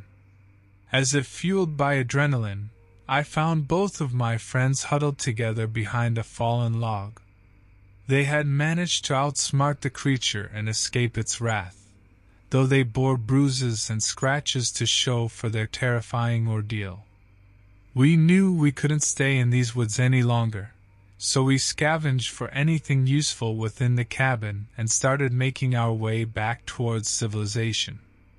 The journey felt endless as we moved cautiously through the woods, always wary of rekindling the attention of that nightmarish beast. Eventually, our surroundings transformed from dense forest to sparser vegetation, a sign that civilization was near. Relieved and injured but very much alive, we limped back into town and reported our harrowing experience to the authorities. Though we never saw the beast again, its image haunted our minds forever. We couldn't help but remember our fallen companion beetle, whose fate had been sealed that terrible night. As time passed and we slowly recovered from our trauma and heartache, we realized just how thankful we were to be alive, despite being forever scarred by those horrific events. The creature remained unexplained, an unidentified beast lurking in the depths of the wilderness where it resided as a constant threat. Stories quietly passed through whispered conversations in town about grisly attacks in those same remote woods. It only served as a grim reminder for us, no matter how far removed from danger we might have felt, that horrifying creature still roamed out there somewhere, likely waiting for its next unlucky victims.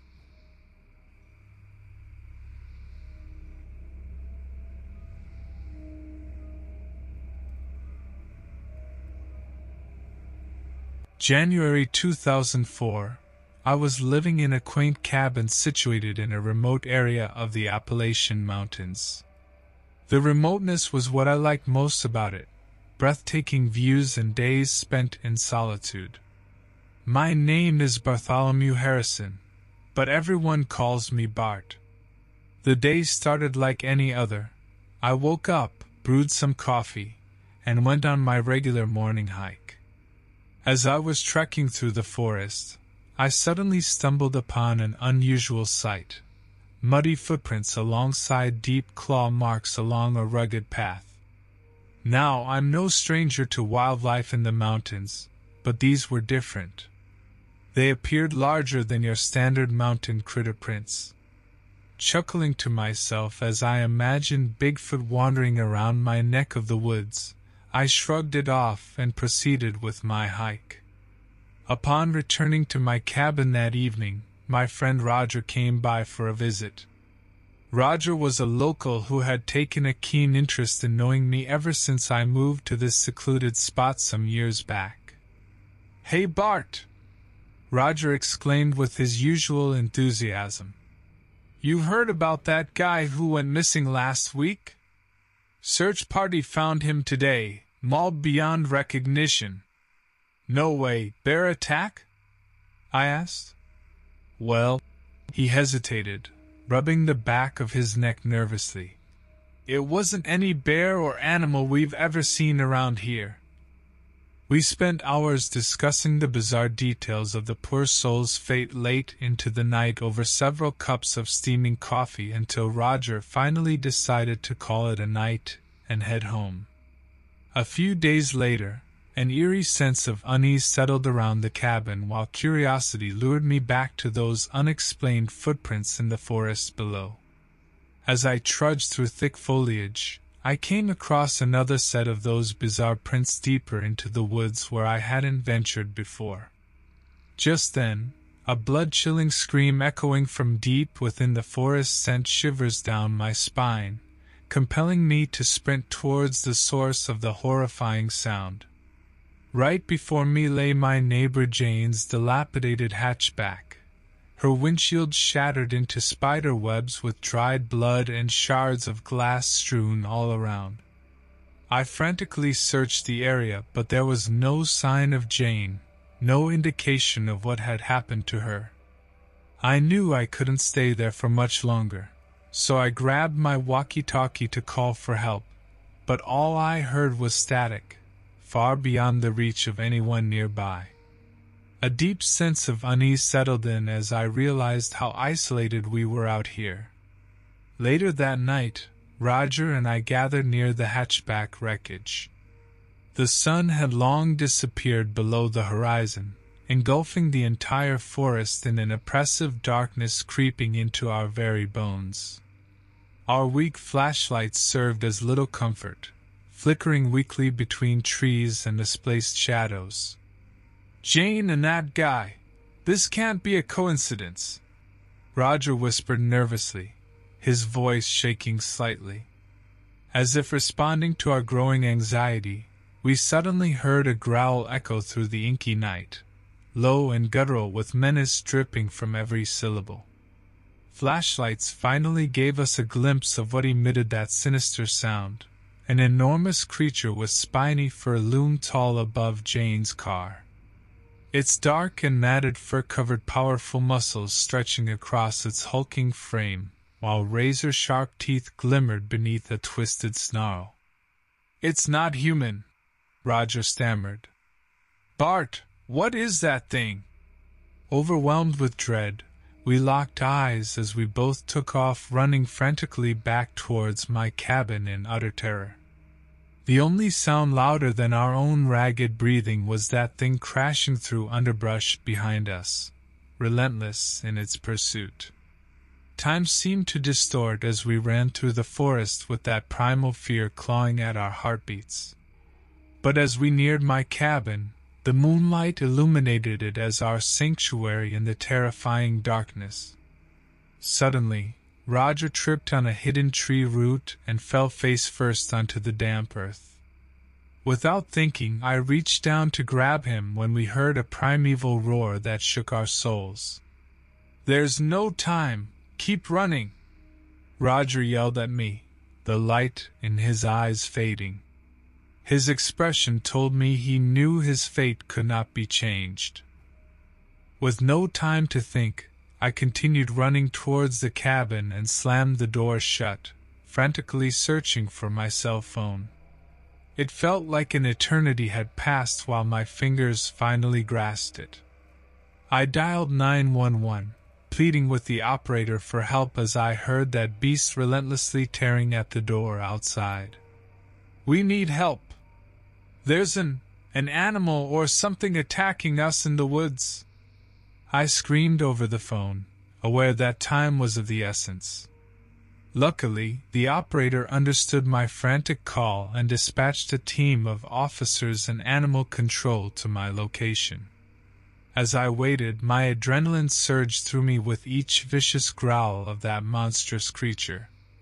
The cabin shook from its powerful blows against the wooden door. It sounded like splintering bones shattering through the night. The door finally gave way as claw marks gouged into the wood forcefully. In a last-ditch effort, I grabbed a nearby fire extinguisher and doused the beast's face in chemicals. The creature seemed disoriented just long enough for me to stumble back to safety. As it thrashed against the restraints of its new stinging prison, lights appeared in the distance. They were here. The professionals approached cautiously as they took in the scene before them. Their years of training quickly turned to disbelief upon spotting that horrifying creature. Nothing could have prepared them for this moment. They formulated a quick plan and managed to subdue it with tranquilizers after a tense standoff filled with growls and shots echoing all around me. Officers filled me in on what might have happened leading up to this attack. Several campers had reported sightings of an unknown creature, but government officials dismissed these claims as misidentified wildlife. It seemed plausible given our location and Roger's encounter with Jane's car. As news spread about governmental negligence, people demanded change while authorities scrambled for answers on how such a dangerous creature had been roaming free for so long. They promised to put more focus on public safety, but it would never erase the lingering feeling of violation felt by those who had been affected by this monster. Roger's body was found at dawn, mauled and unrecognizable. The sight was enough to make hardened officers cringe. The pain of losing a dear friend haunted me, but I remained strong throughout the entire ordeal, knowing that there was nothing I could do differently to save him. He had made the ultimate sacrifice so that I could survive and tell our story. As days turned into weeks following our harrowing encounter, life resumed its normal rhythm. Though the forest that once provided solace now bred nightmares lurking behind each tree branch, a stark reminder of Roger's absence. It's only through his memory that I found strength in continuing my life. As time went on, that traumatic experience eventually became a part of me, something that made me stronger and more appreciative of life. Nowadays, as I walk through the woods near my cabin or late-night drives on windy roads, I'm often reminded of Roger, his laughter and courage etched in my memories forever. And every far-off growl or rustle in the bushes makes my heart race just a little faster than before. But there's also gratitude for the lessons learned from that nightfall. Lessons about survival and facing our deepest fears are something I will carry with me forever. As for the creature, it remains unknown to this day, maybe an undiscovered animal that mankind hadn't seen before, or perhaps just one too cunning for us to grasp. But one thing is certain, it serves as a haunting reminder that there are things lurking beyond our understanding, waiting to strike from within our darkest fears.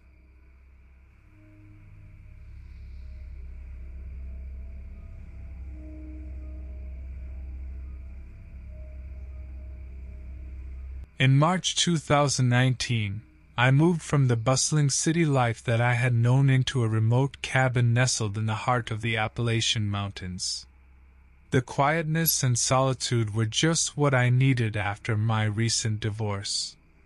My name is Frank Anderson, and little did I know that this seemingly ordinary chapter of my life would take such an unexpected turn. Within a few weeks, I had settled into my new routine, fueled by the desire to start afresh and prove to myself that I didn't need anybody else to find happiness. My weekdays consisted of working remotely on my laptop while listening to classic rock tunes, effectively drowning out the unique symphony of chirping birds and howling winds.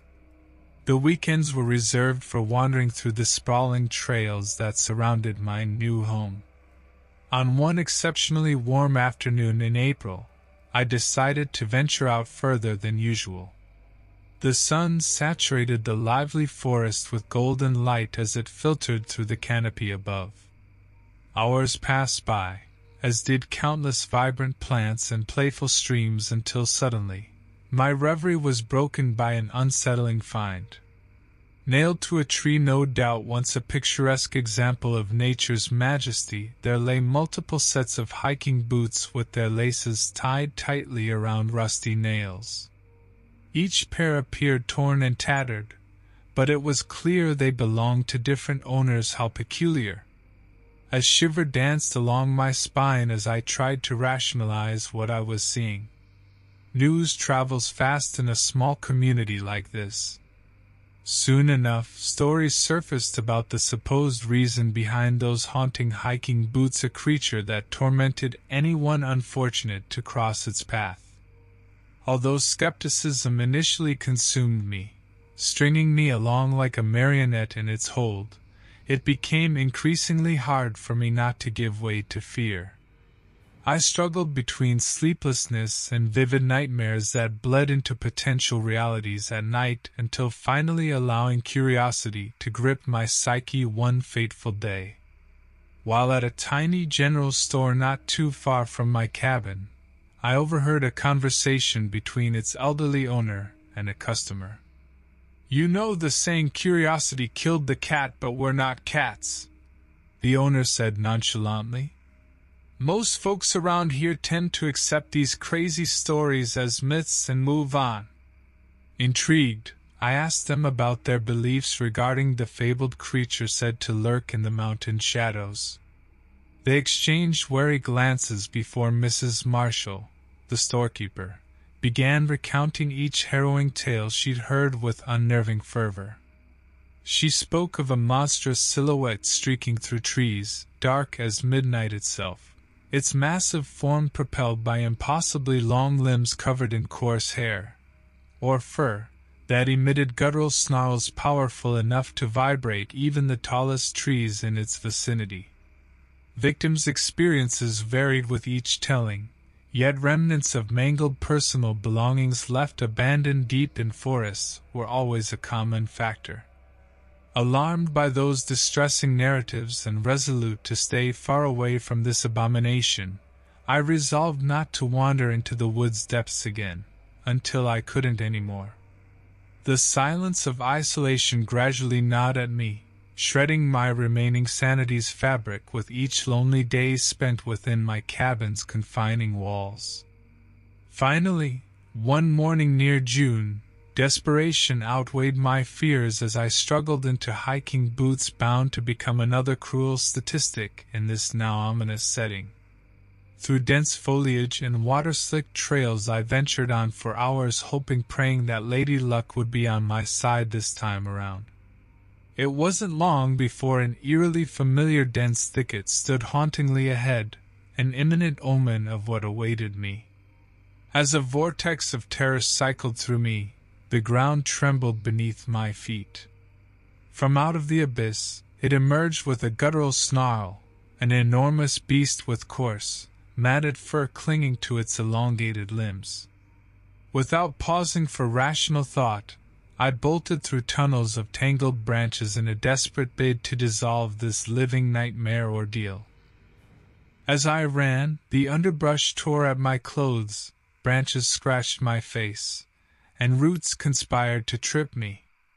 The beast relentlessly pursued, never slowing despite the dense foliage that seemed to ensnare me. I could hear it snapping twigs and rumbling menacingly behind me. I considered calling for help, but who would hear me this deep in the forest?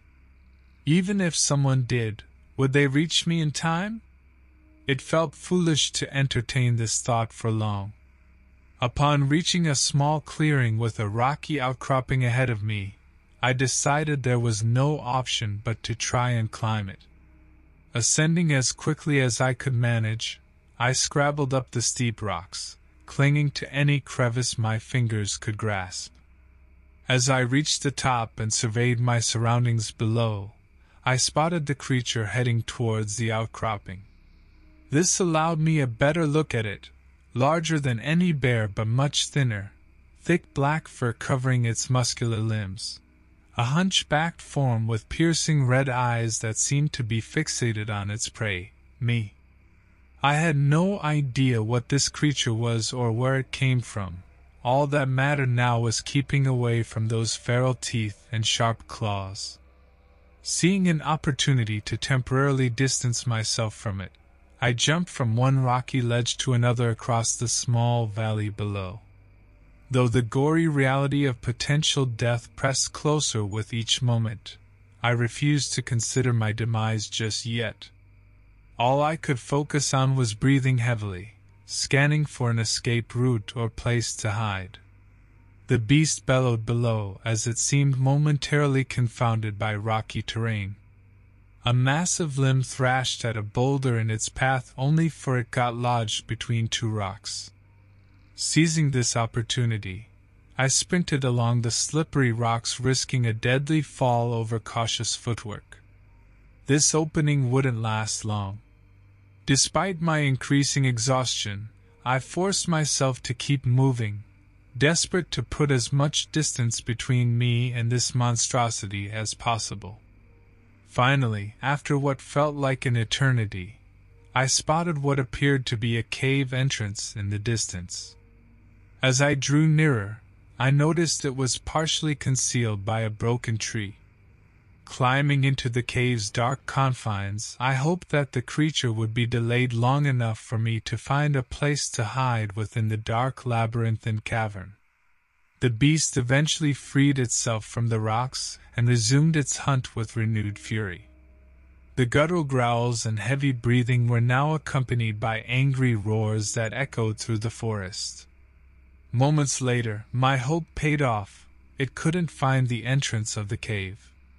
From my hiding spot deep within its recesses, I listened intently as it snarled and sniffed around my previous location before eventually retreating into the forest. Though relief washed over me, survivor's guilt soon followed as I recalled those less fortunate left with belongings abandoned in the woods. It seemed impossible to wrap my head around my own escape when their misfortune was so horrifyingly evident.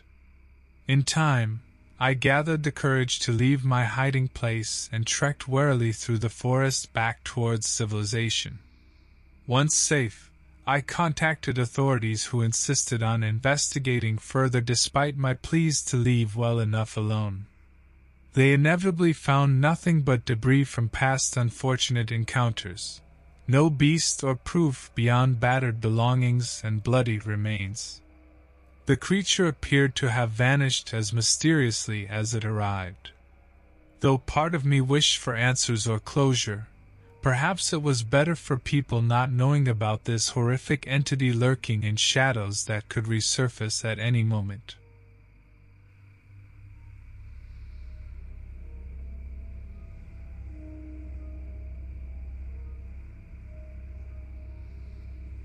September 2012, a late weekend, my friends and I decided to take a spontaneous camping trip as a way to blow off some steam after a hectic work week. The Appalachian Mountains seemed like an ideal getaway to escape the busy city life. I'm Cameron, your ordinary guy who works a Monday to Friday desk job. My friends are Harrison, a financial consultant with a knack for making people laugh with his puns, and Lily, an artsy graphic designer who always manages to see the beauty in the scariest situations. We were fully packed with enough food and supplies for the weekend and hit the road mid-morning. As we drove up into the mountains, we passed through Fleming Reservoir, which was known for its mesmerizing sunsets. Small towns were scattered throughout our route, but as we continued deeper into the mountains, they became less frequent. The terrain grew more rugged with every mile, and the landscape was breathtaking.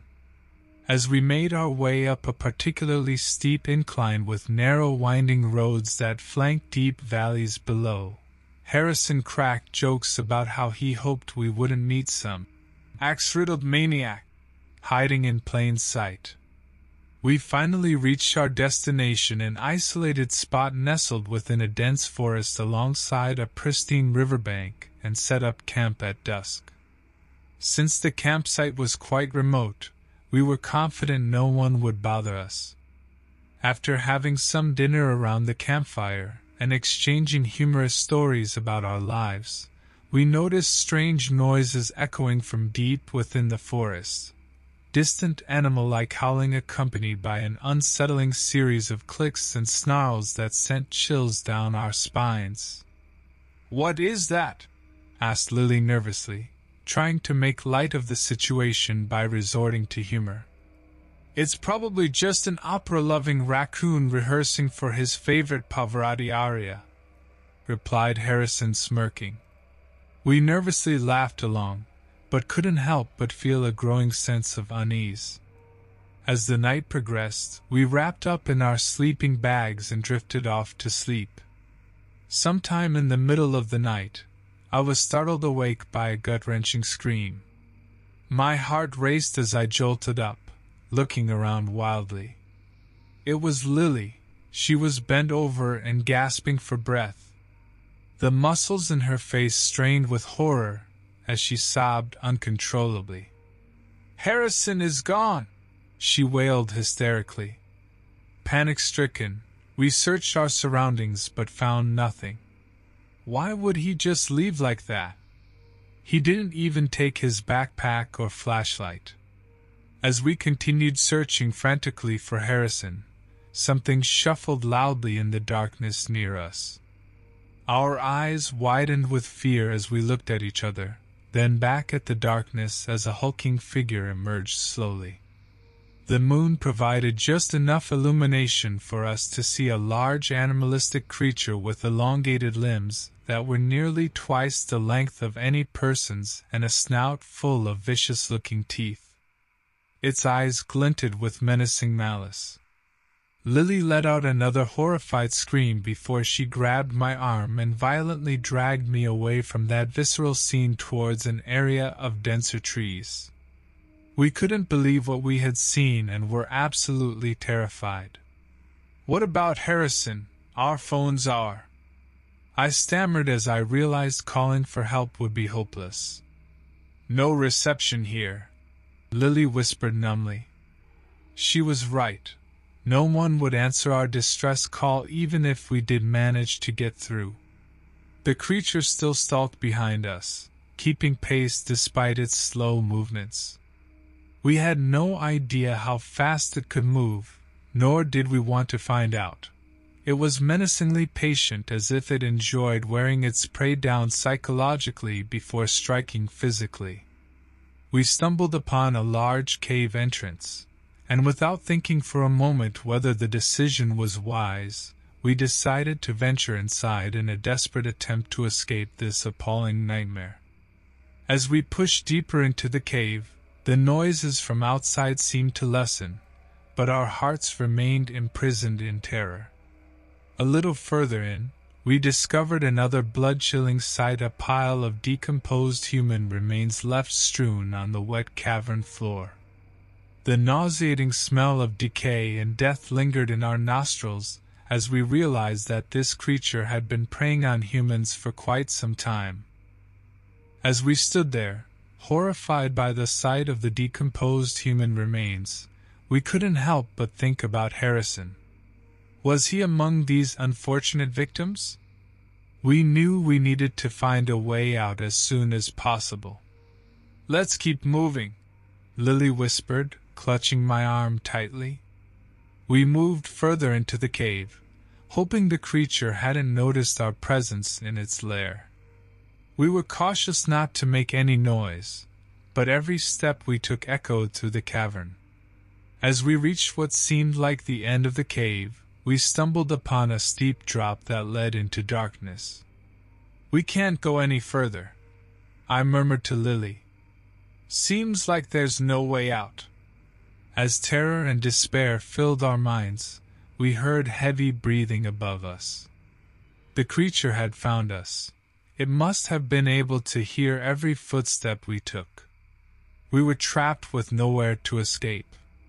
The creature leaped down and landed between us and our only exit. It snarled with malice as it paced back and forth, watching our every move. I held on to Lily tightly. There was no way out of this nightmare. That's when Lily had an idea. "The flare gun!" she whispered into my ear while rummaging through her backpack for the emergency tools she always carried on camping trips but never used until now. Her hands shaking violently, Lily raised the flare gun at the creature and pulled the trigger. A deafening bang echoed in the cave as a bright red flash hurtled straight into the creature's grotesque face. The monster screamed in agony and recoiled from the unexpected pain and blinding light. Its agonizing wails echoed through the cave as it retreated back towards its gruesome lair.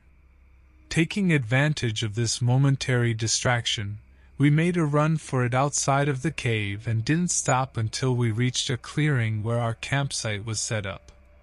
Gasping for breath, we grabbed our backpacks and prepared to leave as fast as we could. As we fled down the mountain trail, we could hear the ugly wail of the creature fading into silence in the distance. We were relieved and terrified at the same time. We had escaped certain death, but at what cost? Harrison was still lost, and countless others had fallen prey to the beast that haunted these woods. Upon reaching civilization again, we went straight to the police and informed them about our nightmarish ordeal. At first, they were skeptical about a large unknown creature stalking and killing people in the forest, but our disheveled appearance and genuine fear convinced them to take our story seriously. A search party was sent to find Harrison and investigate the cave where the creature lived. However, their efforts turned out fruitless. They couldn't locate either Harrison or the cave we described with such gruesome detail. Days turned into weeks with no news about Harrison or any other victims. The forest still held a deep feeling of dread for us as investigators continued to search for any clues to unravel this dark mystery. Lily and I returned home, thanking our lucky stars that we're still able to breathe another day after such a harrowing experience. However, every so often, I still wonder what happened to Harrison. Imagining his fate is worse than knowing it. From that day on, both of us stayed far away from camping trips in secluded forests where darkness held more horrors than one could ever imagine. To this day, I can't walk through the woods without feeling my heart race and hearing those agonizing wails echo through my mind.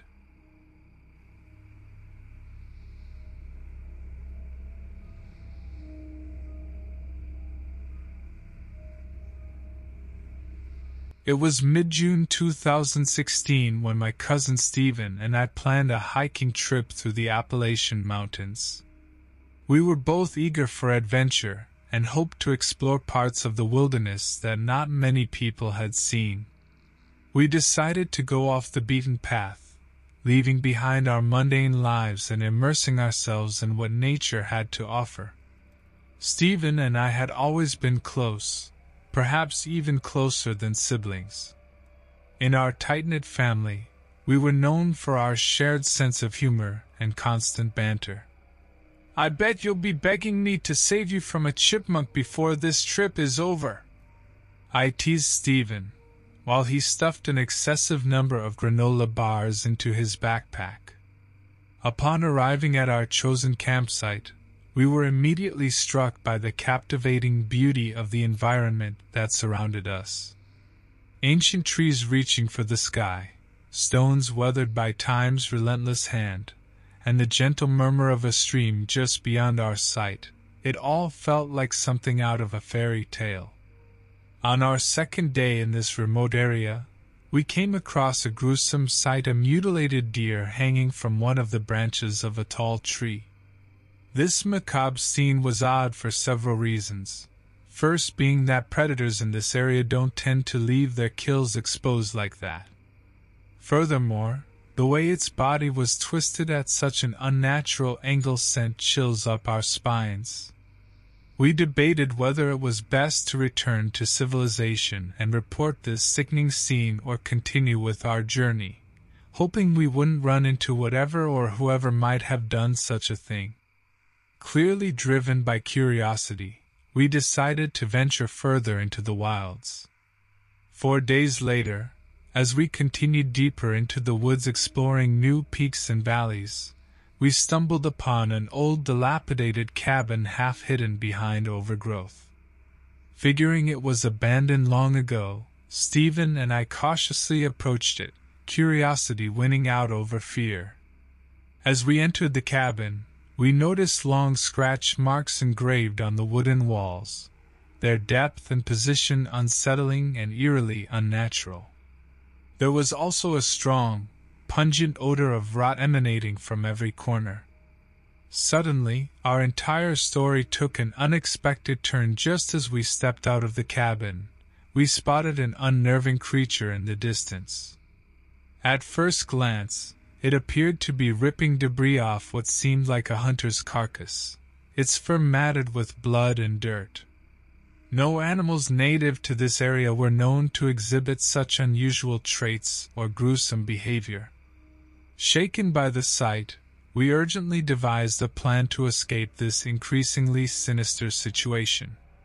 Retracing our steps through the forest, it didn't take long for us to realize that this creature was following us.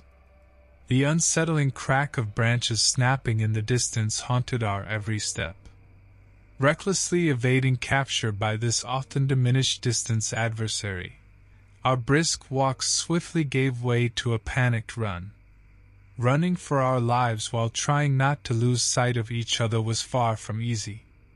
As the tree line opened up ahead of us, we suddenly found ourselves face to face with the creature that had been stalking us. This hideous beast stood on 2 legs, about 8 feet tall.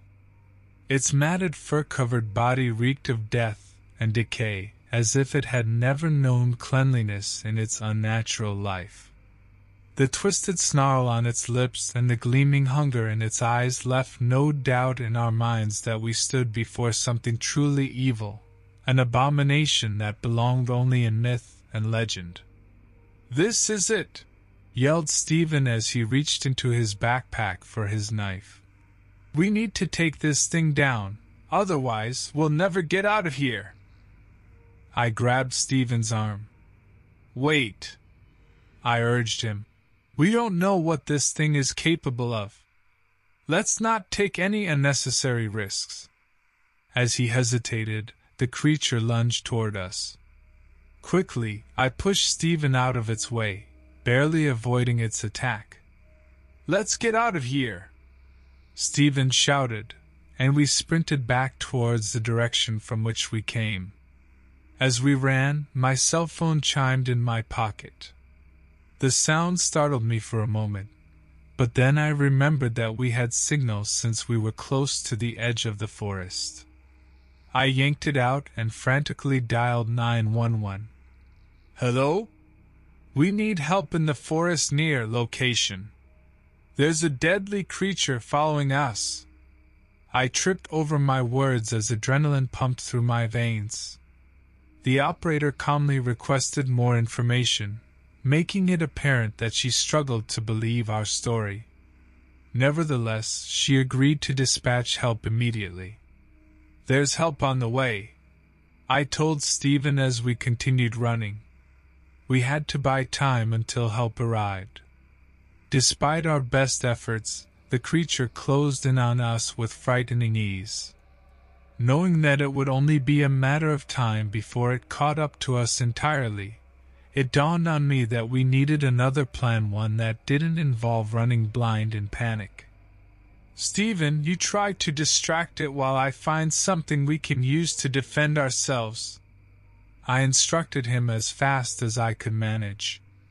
He nodded fearfully but bravely stepped forward, his arms raised cautiously while attempting to get the creature's attention.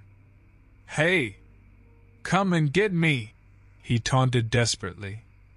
While he struggled to hold the monster at bay, my gaze swept the area for a possible weapon, a heavy branch, or anything else sturdy enough to make a difference. The creature snarled menacingly at Stephen, its massive teeth and deadly claws glinting in the dim light. But with each taunt, Stephen bought valuable time. Finally, I found a suitable tree branch that had fallen to the ground. I gripped it tightly and approached the creature from behind. In that moment, I realized that I had to summon all of my courage to take action. I mustered every ounce of strength and swung the branch at the creature's head, connecting hard with a sickening crack. The monster staggered back in pain, disoriented and angry. "We need to run, now!" I ordered Stephen as we bolted in the direction of what we believed to be safety. Minutes later, we could hear the sound of sirens in the distance, growing louder as they approached our location. Relief flooded through my body. Hopeful that those sirens signified our rescue, we pressed on, despite our encroaching exhaustion. As the police officers arrived at our location, we warned them about the grotesque creature lurking nearby. Still panting heavily from our dramatic escape ordeal, we struggled to provide a coherent description of the beast that left officials skeptical but wary. The officers escorted us back to their squad cars before assembling a search party for any evidence of this bizarre encounter. After hours spent scouring forest grounds, they found nothing but claw marks on trees similar to those inside the cabin. With no tangible evidence or any further sightings of this malicious creature and faced with mounds of paperwork ahead of them due to our pressing emergency call, officials ultimately decided to let us go home, shaken but grateful for our lives. Stephen and I vowed never to venture into that forest again. The chilling scratches on both the cabin walls and tree trunks would forever serve as haunting reminders of the unknown horrors lurking within depths best left untouched by curious onlookers such as ourselves.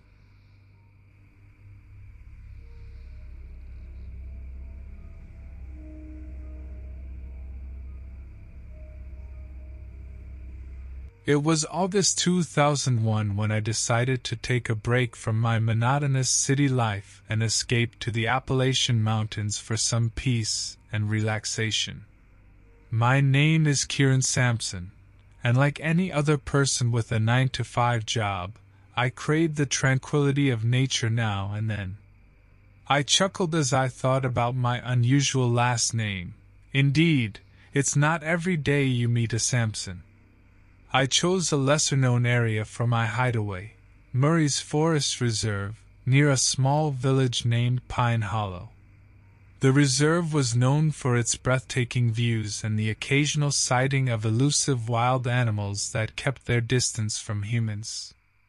I knew little about what awaited me in the Appalachian Mountains, but sometimes curiosity can lead to unexpected experiences. In no time, I found myself comfortably tucked away in Murray's Reserve, setting up camp adjacent to a gently flowing creek. Despite my skepticism of ghost stories and strange tales, experiencing the raw beauty of nature evoked a humbling vulnerability within me that quickly became addictive. During my first week there, I had interacted with some locals from Pine Hollow. They were amicable folk who generously shared their region's history, stories about midnight moonshining parties and legendary hunting expeditions that entertained yet never piqued suspicion.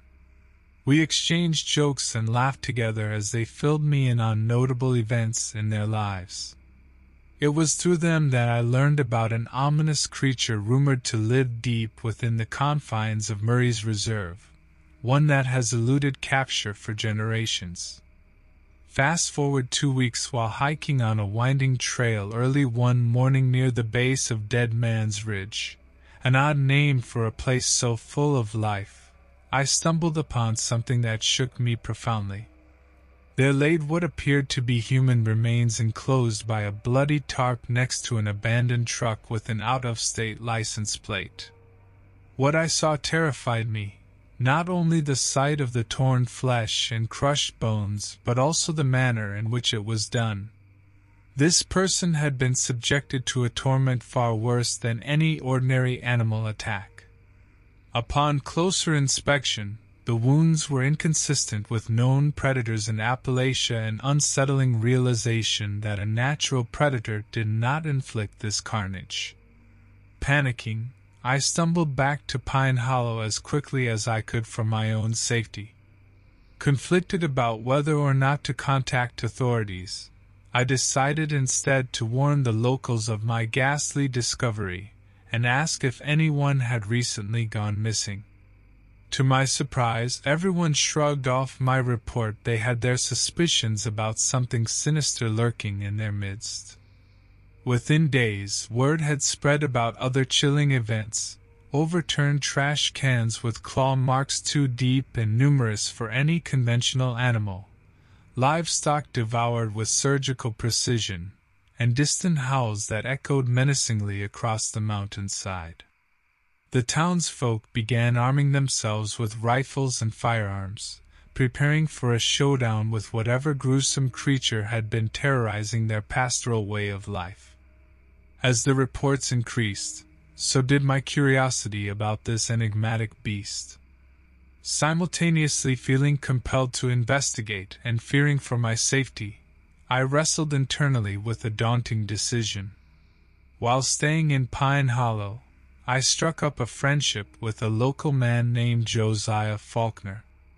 He shared his experience during one blackout night when he claimed to have seen a grotesque beast emerge from the shadows, its eyes burning like embers from the deepest pits of hell.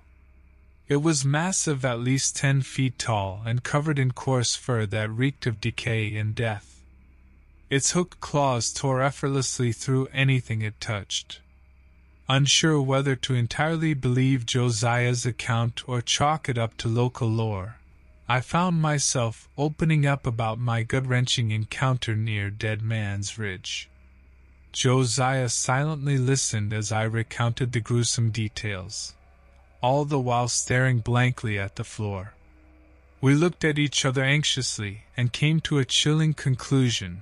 This monstrous terror could not continue to have free rein in these woods. It was up to us, Josiah and me, to confront it head-on fearlessly. We banded together with several locals and armed ourselves as we prepared for a daunting mission. With our ragtag group assembled, we devised a plan to search for the creature in the woods surrounding Pine Hollow. We figured that if we split into 2 teams, we'd cover more ground and increase our chances of finding the beast. The townspeople agreed, still hesitant but determined. The first team consisted of Josiah, me, and 3 other locals who knew the terrain well. The second team was made up of other experienced huntsmen and trackers from the community. We set off, armed and anxious, our mission clear, to rid Pine Hollow of this monstrous threat. Our team trekked deep into the forest, carefully scanning the area for any signs of the creature. We initially found little to indicate its presence, apart from some shredded foliage and uprooted trees. But soon enough, we stumbled upon a grisly sight: a mutilated deer carcass, its flesh ripped apart with horrifying precision. The sight unsettled us all greatly, but we pressed on. We had to find this creature before anyone in town fell victim to it. The second team reported similar findings through walkie-talkies, confirming it wasn't an isolated incident. We continued for hours without further incident until we heard chilling howls echoing from somewhere in the distance. They were horrifyingly familiar, reminiscent of those I heard at Dead Man's Ridge. Our radio crackled. It was the second team alerting us that they had made visual contact with the creature near a clearing. We rushed towards their location as panic surged through us all. We struggled to keep ourselves from panicking as we neared where they said they saw it lurking within a dim thicket from the cover of darkness. Upon reaching them, we found the second team shaken but unharmed. The creature had vanished when they attempted to confront it with their rifles. We regrouped and cautiously proceeded towards where they had last seen it disappear into shadows. An acrid scent of decay hung heavily in the air, making us all gag. 2 members from our search party decided to call for additional help from Pine Hollow. They reasoned that we were in over our heads and needed proper reinforcements to handle this situation. As the others went to call for help, we continued with great trepidation. Suddenly, emerging a short distance ahead of us was the horrifying creature. It stood before us on 2 massive legs, its viscous eyes eerily gleaming as it sized us up. A guttural growl emanated from deep within its mangled maw, reverberating across the forest floor. For a moment, we all stood frozen in terror, then all at once, a chaotic symphony of gunshots rang through the air around us. Our bullets seemed to barely slow the monstrosity down as it lunged viciously at one of our members, its sinister claws tearing deeply into his side with ease. He screamed out in agonizing pain as the rest of us fired everything we had to try to save him and finally drive off the creature.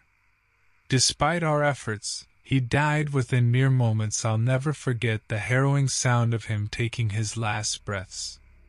As his lifeless form crumpled to the ground, the creature let out one final deafening roar before retreating back into the shadows with unbelievable speed. We were injured and shaken but alive. With heavy hearts, we solemnly carried his body back towards Pine Hollow. The town grieved for both the victim and each other's safety. For days after that incident, people searched for that feral fiend, armed with rifles and ready for a fight, but no trace was found. The people of Pine Hollow did not forget those terrifying events and made a small memorial near Dead Man's Ridge, a simple but powerful reminder of what they lost on that tragic night. Our friend will forever be remembered as one of many who stood up to face the monster that had haunted Pine Hollow. We hoped the creature had moved far away to another territory. Its reign of terror over our peaceful town finally brought to an end, but a sense of unease always lingered. The town slowly returned to living their simple lives, forever watchful and ready to face any lurking terrors in the woods.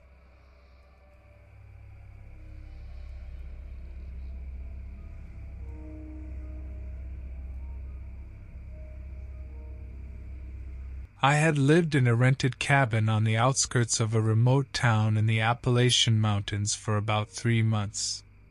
It was April 2019, and I needed some time away from the hustle of city life to focus on my writing.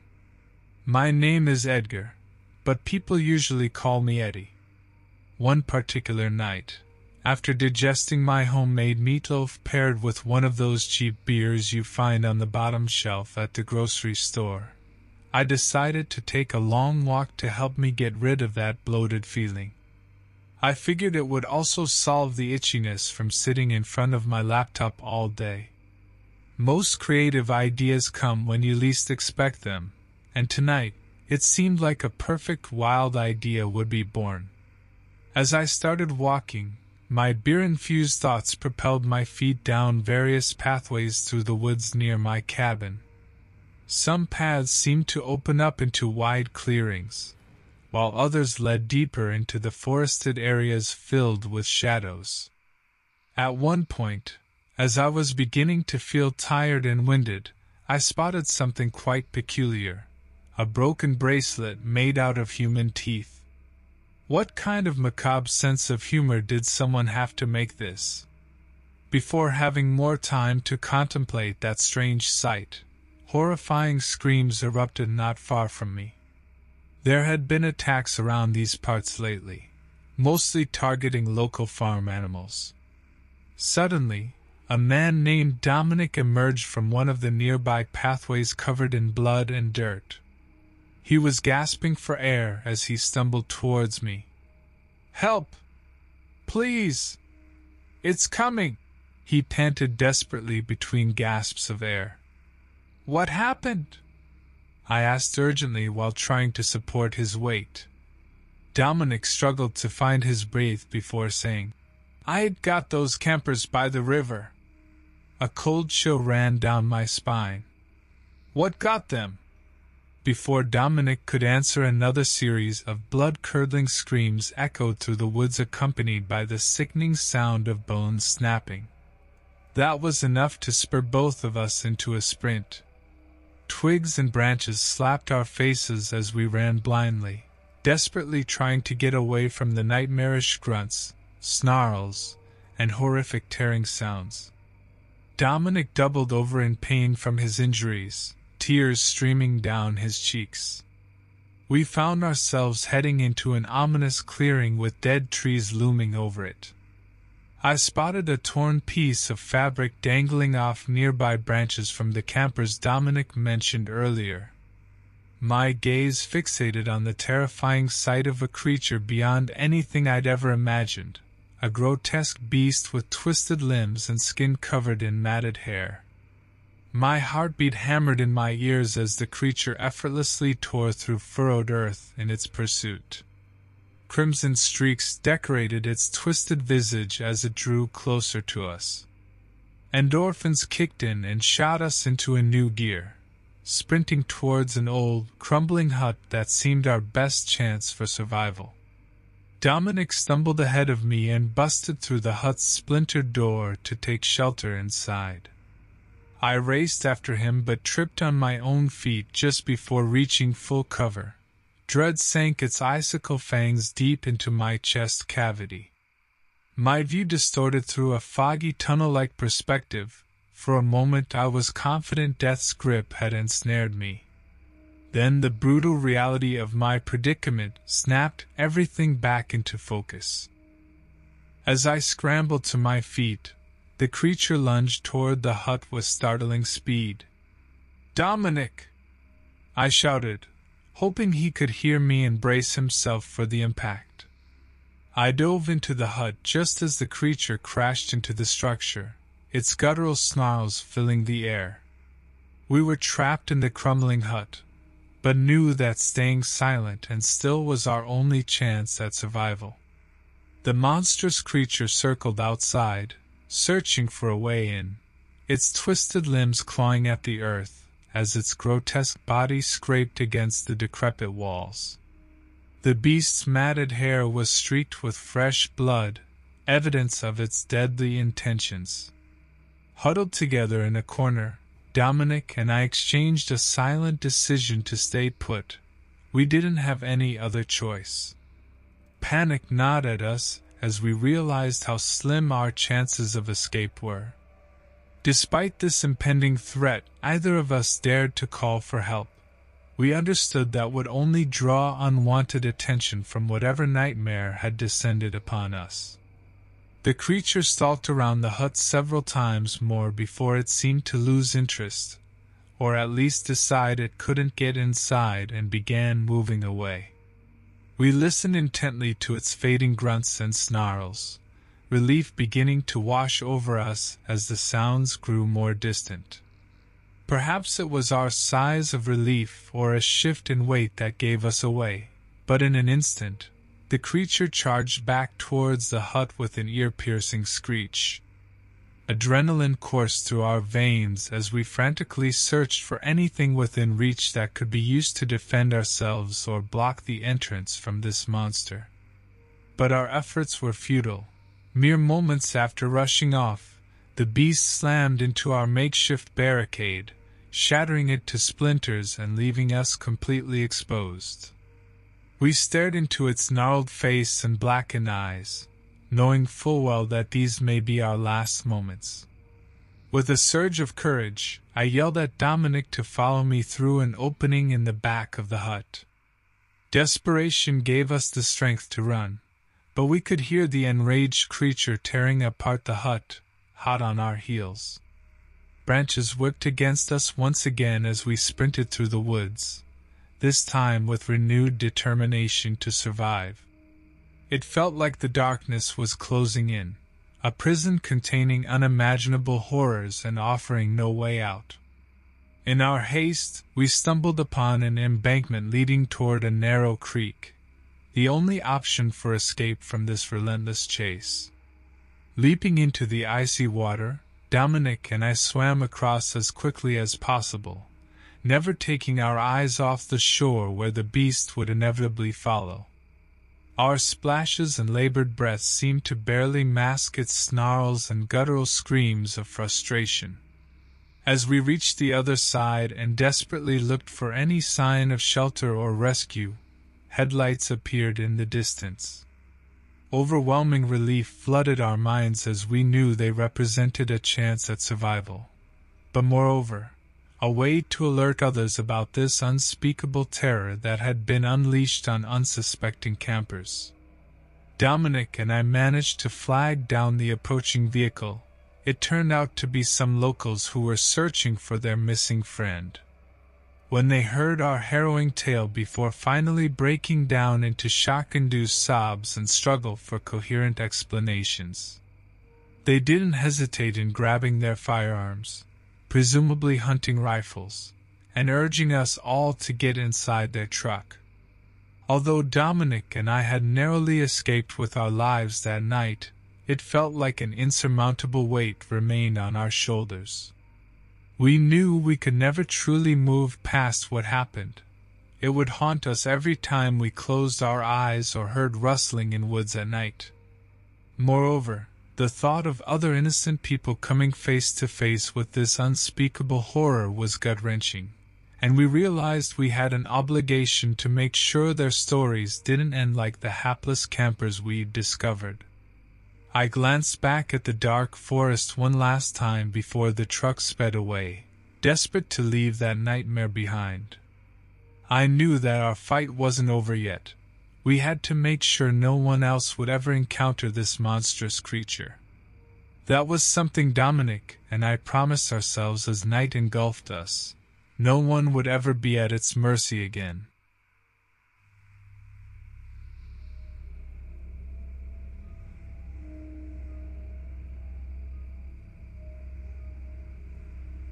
September 2018.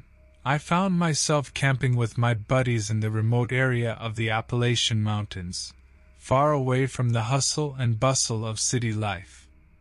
We had decided to escape for a couple of days to enjoy the fresh air and embark on some thrilling adventures. As we gathered around our campfire one evening, we exchanged light-hearted jokes to pass the time. "So why did the Invisible Man turn down a job offer?" I asked my friends, anticipating a chuckle. "Give up?" I continued as they shrugged. "Because they just couldn't see himself doing it." We all laughed heartily, completely oblivious to the traumatic experience that awaited us. Our laughter was interrupted by distant noises, a mixture of what sounded like rustling leaves, grunts, and other strange sounds we couldn't quite identify. One of my friends attempted to assure us it was probably just a wild animal in search of food. However, his reassurance wasn't convincing enough. The mysterious noises seemed perfectly timed with each transitioning period between night and day. They were prevalent enough that they could no longer be attributed merely to coincidence or random occurrences.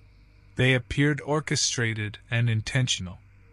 Fueled by curious suspicion, we decided to follow the dubious sounds one evening. We meandered cautiously through the thick woods, hearts pounding faster with each step, as the bizarre grunts led us further away from our cozy campsite. Meanwhile, clouds obscured the moon overhead, casting everything in complete darkness, a perfect breeding ground for fear and paranoia. Suddenly, we caught sight of a grotesque creature in between shadows cast by tree branches. It was unlike anything we had ever seen before, standing on two legs like a human but with hideous features that could only be described as animalistic. It had matted fur all over its body and long sharp claws on its hands extending from what appeared to be elongated fingers. Before any of us could comprehend what was happening, the creature pounced on one of my friends, tearing his flesh apart like a wild animal, blood gushing profusely from the deep gashes. The helplessness we felt turned into sheer panic as we watched our friend struggle beneath the monster's fury. We could have attempted to call for help at that moment, but in our state of shock and panic, it was impossible to muster the courage or presence of mind. Moreover, we were aware that any help would be miles away and likely unable to reach us quickly enough. Survival instincts kicked in, and my remaining friends and I managed to sprint back towards our campsite, glancing back to see the gruesome aftermath unfolding in horror. All the while, the creature seemed fixated only on him, but we knew being far away from it wouldn't guarantee our safety either. As we huddled around our dying fire back at camp, all of us trembled with shock and disbelief over what had just occurred. Was that unearthly beast even real? Or was it some sort of twisted manifestation raising hell on earth? "What do we do now?" another friend asked with an edge of hysteria. "We can't stay here. That thing will tear us all apart." "I know," I replied, tears streaming down my face. "But we're too far from civilization to make it out of here tonight." As my words hung heavily in the cold mountain air, distant sounds reached us again, indicating that perhaps the creature hadn't finished for the night after all. We decided that the only thing we could do was to try to last the night and hopefully find help in the morning. Though still afraid, we began fortifying our camp as best we could, using whatever we had to create barriers and improvised weapons. We knew it wasn't much, but it was all we had. As the night progressed, the sound of heavy breathing and rustling from beyond our makeshift defenses sent shivers down our spines. Every so often, a guttural growl or a snapping of branches would cause us to jump. Finally, I could take it no longer. "I'm going to call for help," I whispered. My friends agreed, and I pulled out my phone, desperately attempting to make a connection. By some miracle, my call went through, and I explained our situation as concisely and logically as possible. The operator on the other end informed us that help was on its way but added that it might take some time given our remote location. We thanked them and hung up, praying that assistance would arrive in time. While waiting for help to arrive, we did our best to stay alert and defend ourselves against any possible attack by the creature. As minutes turned into hours, our exhaustion threatened to overtake us. Just when hope seemed lost, the sound of approaching vehicles and human voices reached us through the darkness. A search party had arrived. They rapidly made their way into our campsite with flashlights illuminating the surroundings. Realizing that our nightmare might finally be over now that help had come, a sense of relief washed over us. The team questioned us about the creature, where it had attacked our friend, and any other relevant details they needed. We told them everything we knew about this horrendous beast, its animalistic nature, sharp claws, matted fur, in hopes that they might be able to capture or kill it before it claimed any more victims. The search party led us back to civilization, and along the way, we passed the gruesome scene of our friend's attack. It was unbearable to see, but it was a stark reminder of the grim reality we faced. Upon our arrival back home, we were met with warm welcomes from loved ones who had worried about us being missing for days. As grateful as we were to be safe, we couldn't forget about our friend or what had transpired in that dense forest. As days turned into weeks, our lives slowly began to return to normal. However, news came that the creature had never been found, causing fear to rise again within us. The authorities had investigated the scene of the attack and followed several leads, but ultimately concluded that it was too dangerous for them to pursue the unknown beast further. We knew that somewhere out there, lurking in the shadows between tree branches, was the grotesque creature that had violently taken our friend's life. We could only hope that it would not claim any more victims in the future. In memory of our dear friend who lost his life during that terrifying encounter, we vowed never to return to those woods again. We did our best to move forward with our lives, but deep down inside each of us, in those quiet moments when nobody else was around, we knew we'd never shake off the chilling memories of that horrific nightmare. And even though we couldn't prove it or know for certain what fate might have awaited us next, a kernel of doubt lingered at the back of our minds. Was this really the end? Or was there still a horrifying secret awaiting others who dared enter those seemingly peaceful woods?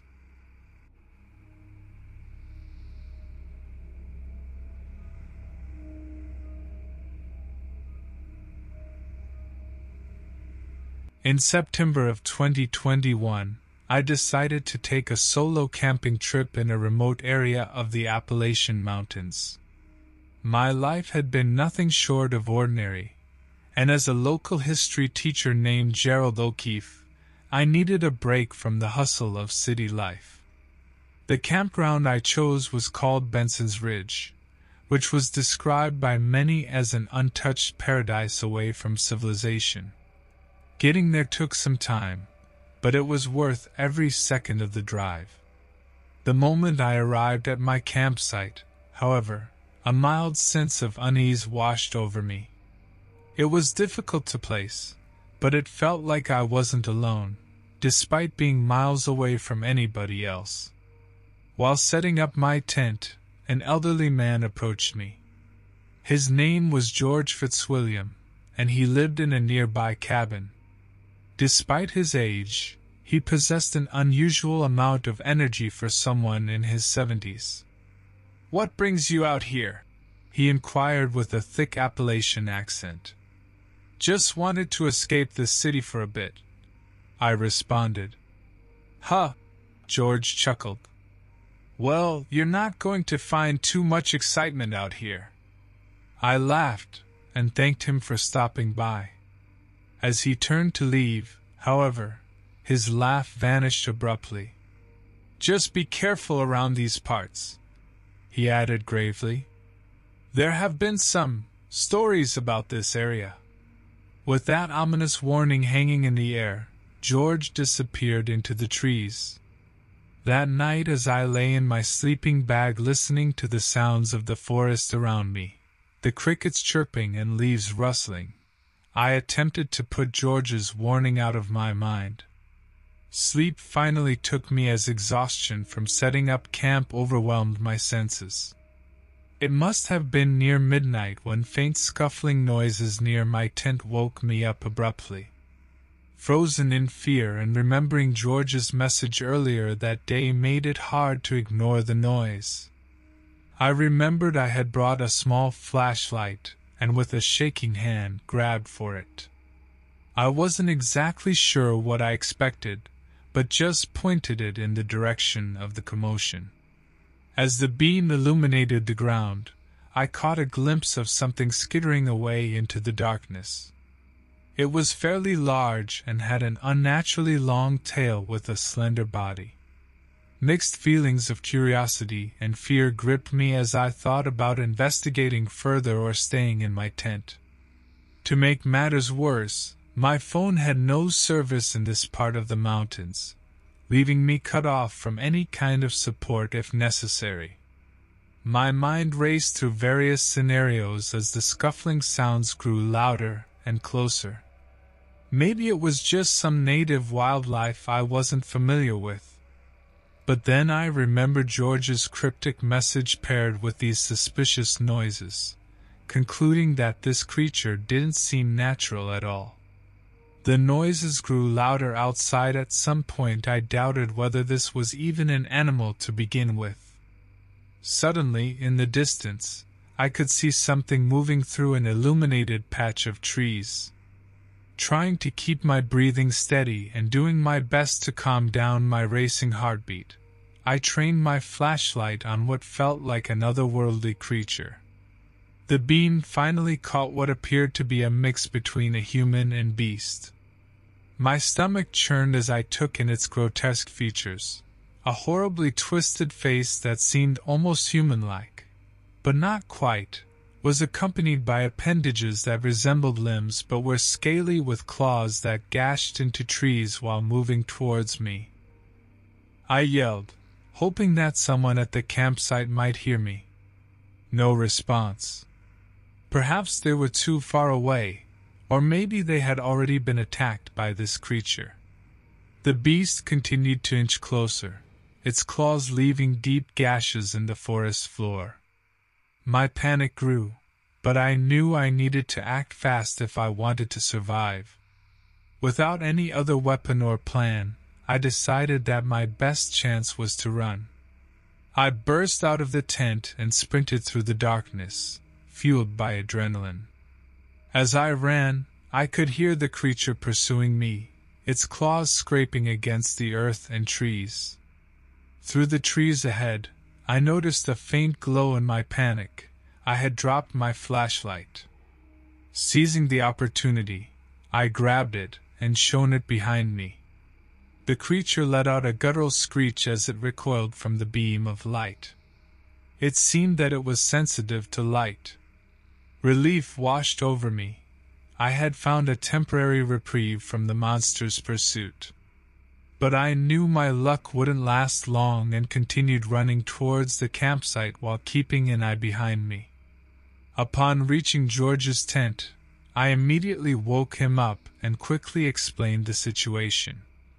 "We need to call for help," George exclaimed as he realized how dire our situation was. Our phones were useless with no service, but George remembered that he had a satellite phone in his truck parked at the entrance of the camping grounds. We gathered our supplies and moved in a tight cluster, all of us holding flashlights to ward off any attack from the terrifying creature. When we reached George's truck, he quickly unlocked it and fumbled around for his satellite phone.